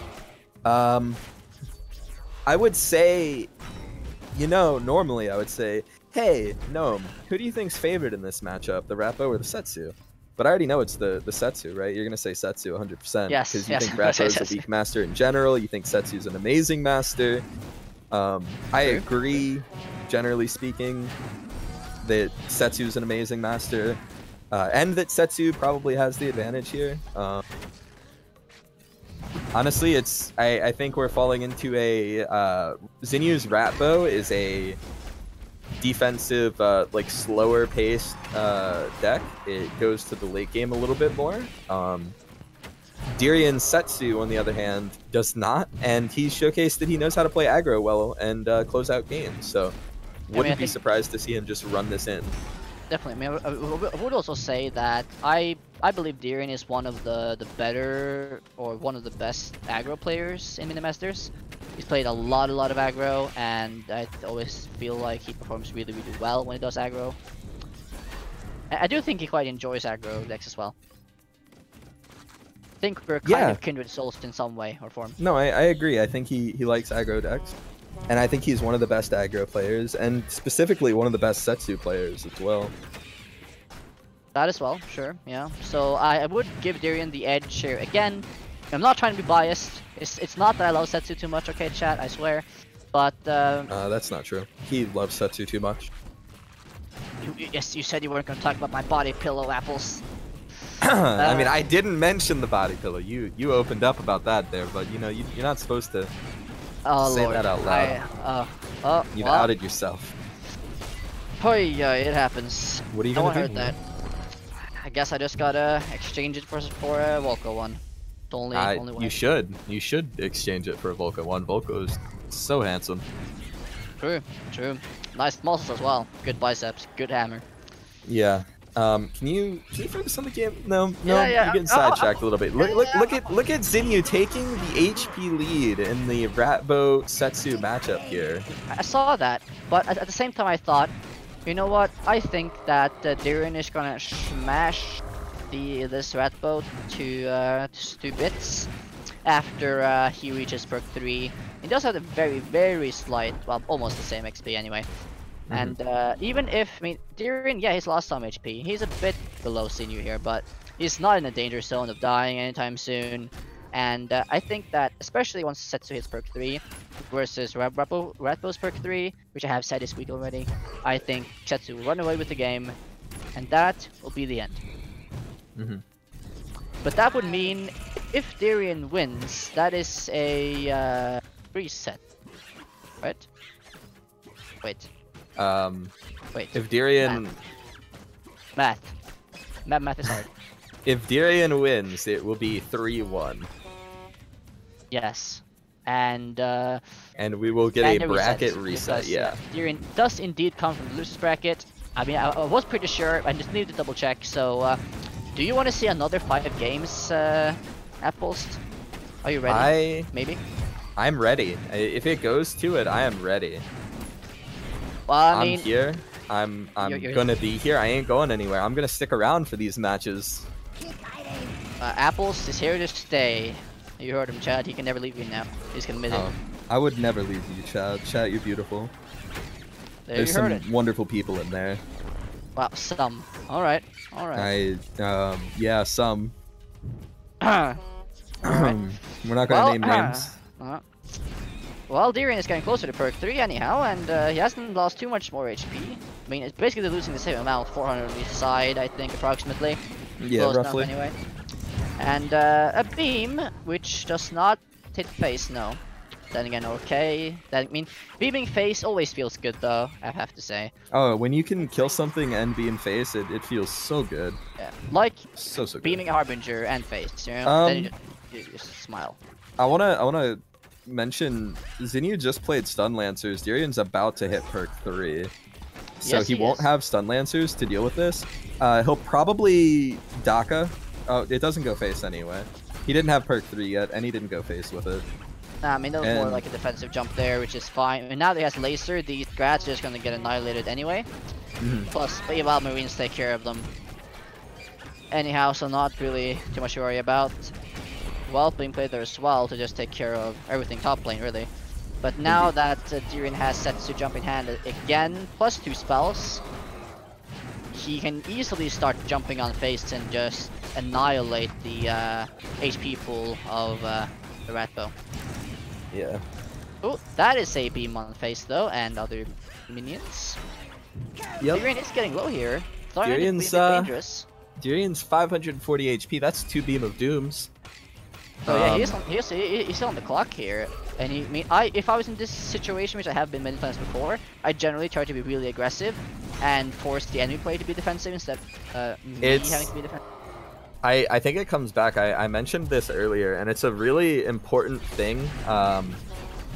First, actually, let's watch this exchange really quickly here. The Cleaver's going in. There's almost no way it'll end up hitting face, though. Zinyu's playing Rappa with perk 3. There's just too much. The Cleaver goes down. The Setsu manages to go down here as well, and he's back at base now. Zinyu just had to play a little defensive there, as you were talking about. He almost lost no HP, so it's not like he really... Yeah, I mean, he didn't lose anything for that at all. The Daka really good for Zinyu there, deals with the Setsu, and meanwhile Dirian has stuff on his tower here. He took a little more damage, not a lot. He just angered the Shao though. He's a bit mad over there. Yeah, and this is another Cleaver marching in to fight these Scrats. I mean, I'm a bit surprised that Dirian doesn't try to Fireball here to clear the way for the Cleaver to hit face, but it is a bit risky. That laser, that shot from Setsu going down towards the bottom side there instead of hitting Zinyu's tower was maybe a little unfortunate for Dirian. Dirian's trying to stay alive here, while also trying to find a window to do some damage. There's a beam, which puts Dirian at 90 HP. Dirian is on the clock more than ever now. And if you look at the XP count, he's on the clock in many aspects here. Oh, he is certainly on the clock. This is definitely the window is closing. Zinyu is at 6, 7. There's Scrats on Dirian's face. There's the Beam of Doom, and that's the game right there for Zinyu. What I was talking about before, what I was starting to mention, is we talked earlier, it's an important theory, especially in card games in general, but especially in card games, it's very easy to start to play to not lose, which is different than playing to win. When you play to win, you know, you take a bit more risk sometimes. You'll make slightly more aggressive choices. You make any play you can to just win the game. Yeah, yeah. Versus playing to not lose, where you're trying to keep yourself in the game. And I'd have to watch it again. And I don't. Obviously, Dirian's a very good player, and he played that really well. But I feel like maybe he fell into that same trap that we saw earlier, where he didn't take risks, and because he didn't take risks, and he was consistently just like slowly losing, he ended up losing in general, like trying to play not to lose. Yeah, I mean, as I said a bit earlier in that game, I do think that what I would have done in that situation as Setsu is that I would try my best to force the enemy to play defensively so that I wouldn't have to. And it just ended up that Dirian did not go that aggressive towards Sinew, which meant that Dirian was on the defensive time and time again, and he didn't really jump on face at all.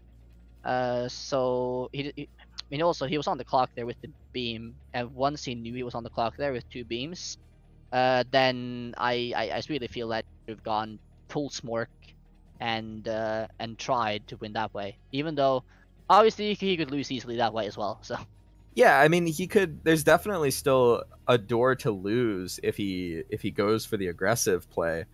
But if you're slowly losing anyway, you know, why not take the chance? You know, give yourself some kind of opportunity.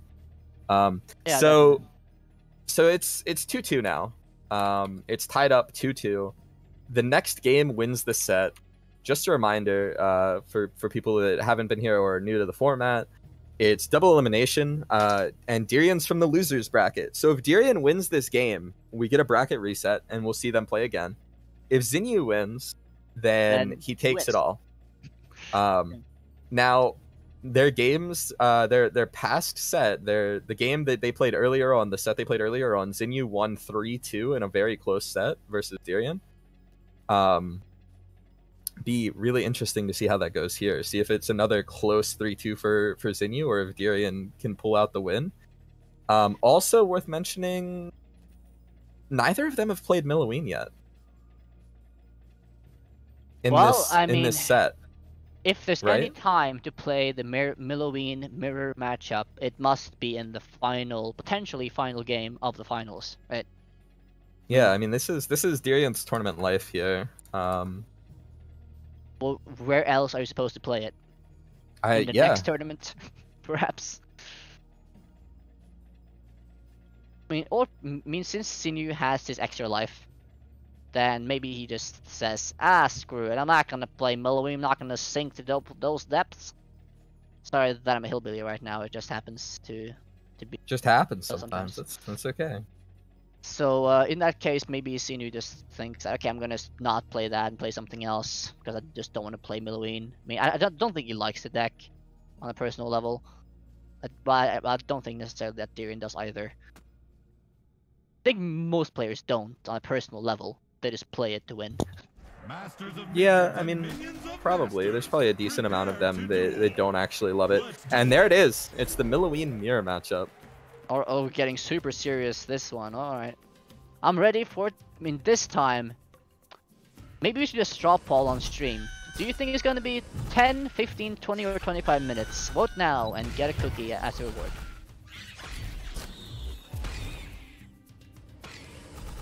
Do you think we're going to see a double frenzy or just full frenzy matchup again? I have another. Okay.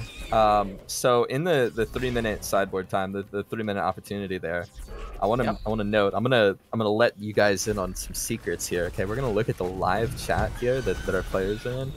Zinyu didn't get up and go pee, and he said, "If you don't hurry up, I won't make it through the mat." Now this is a Milloween mat.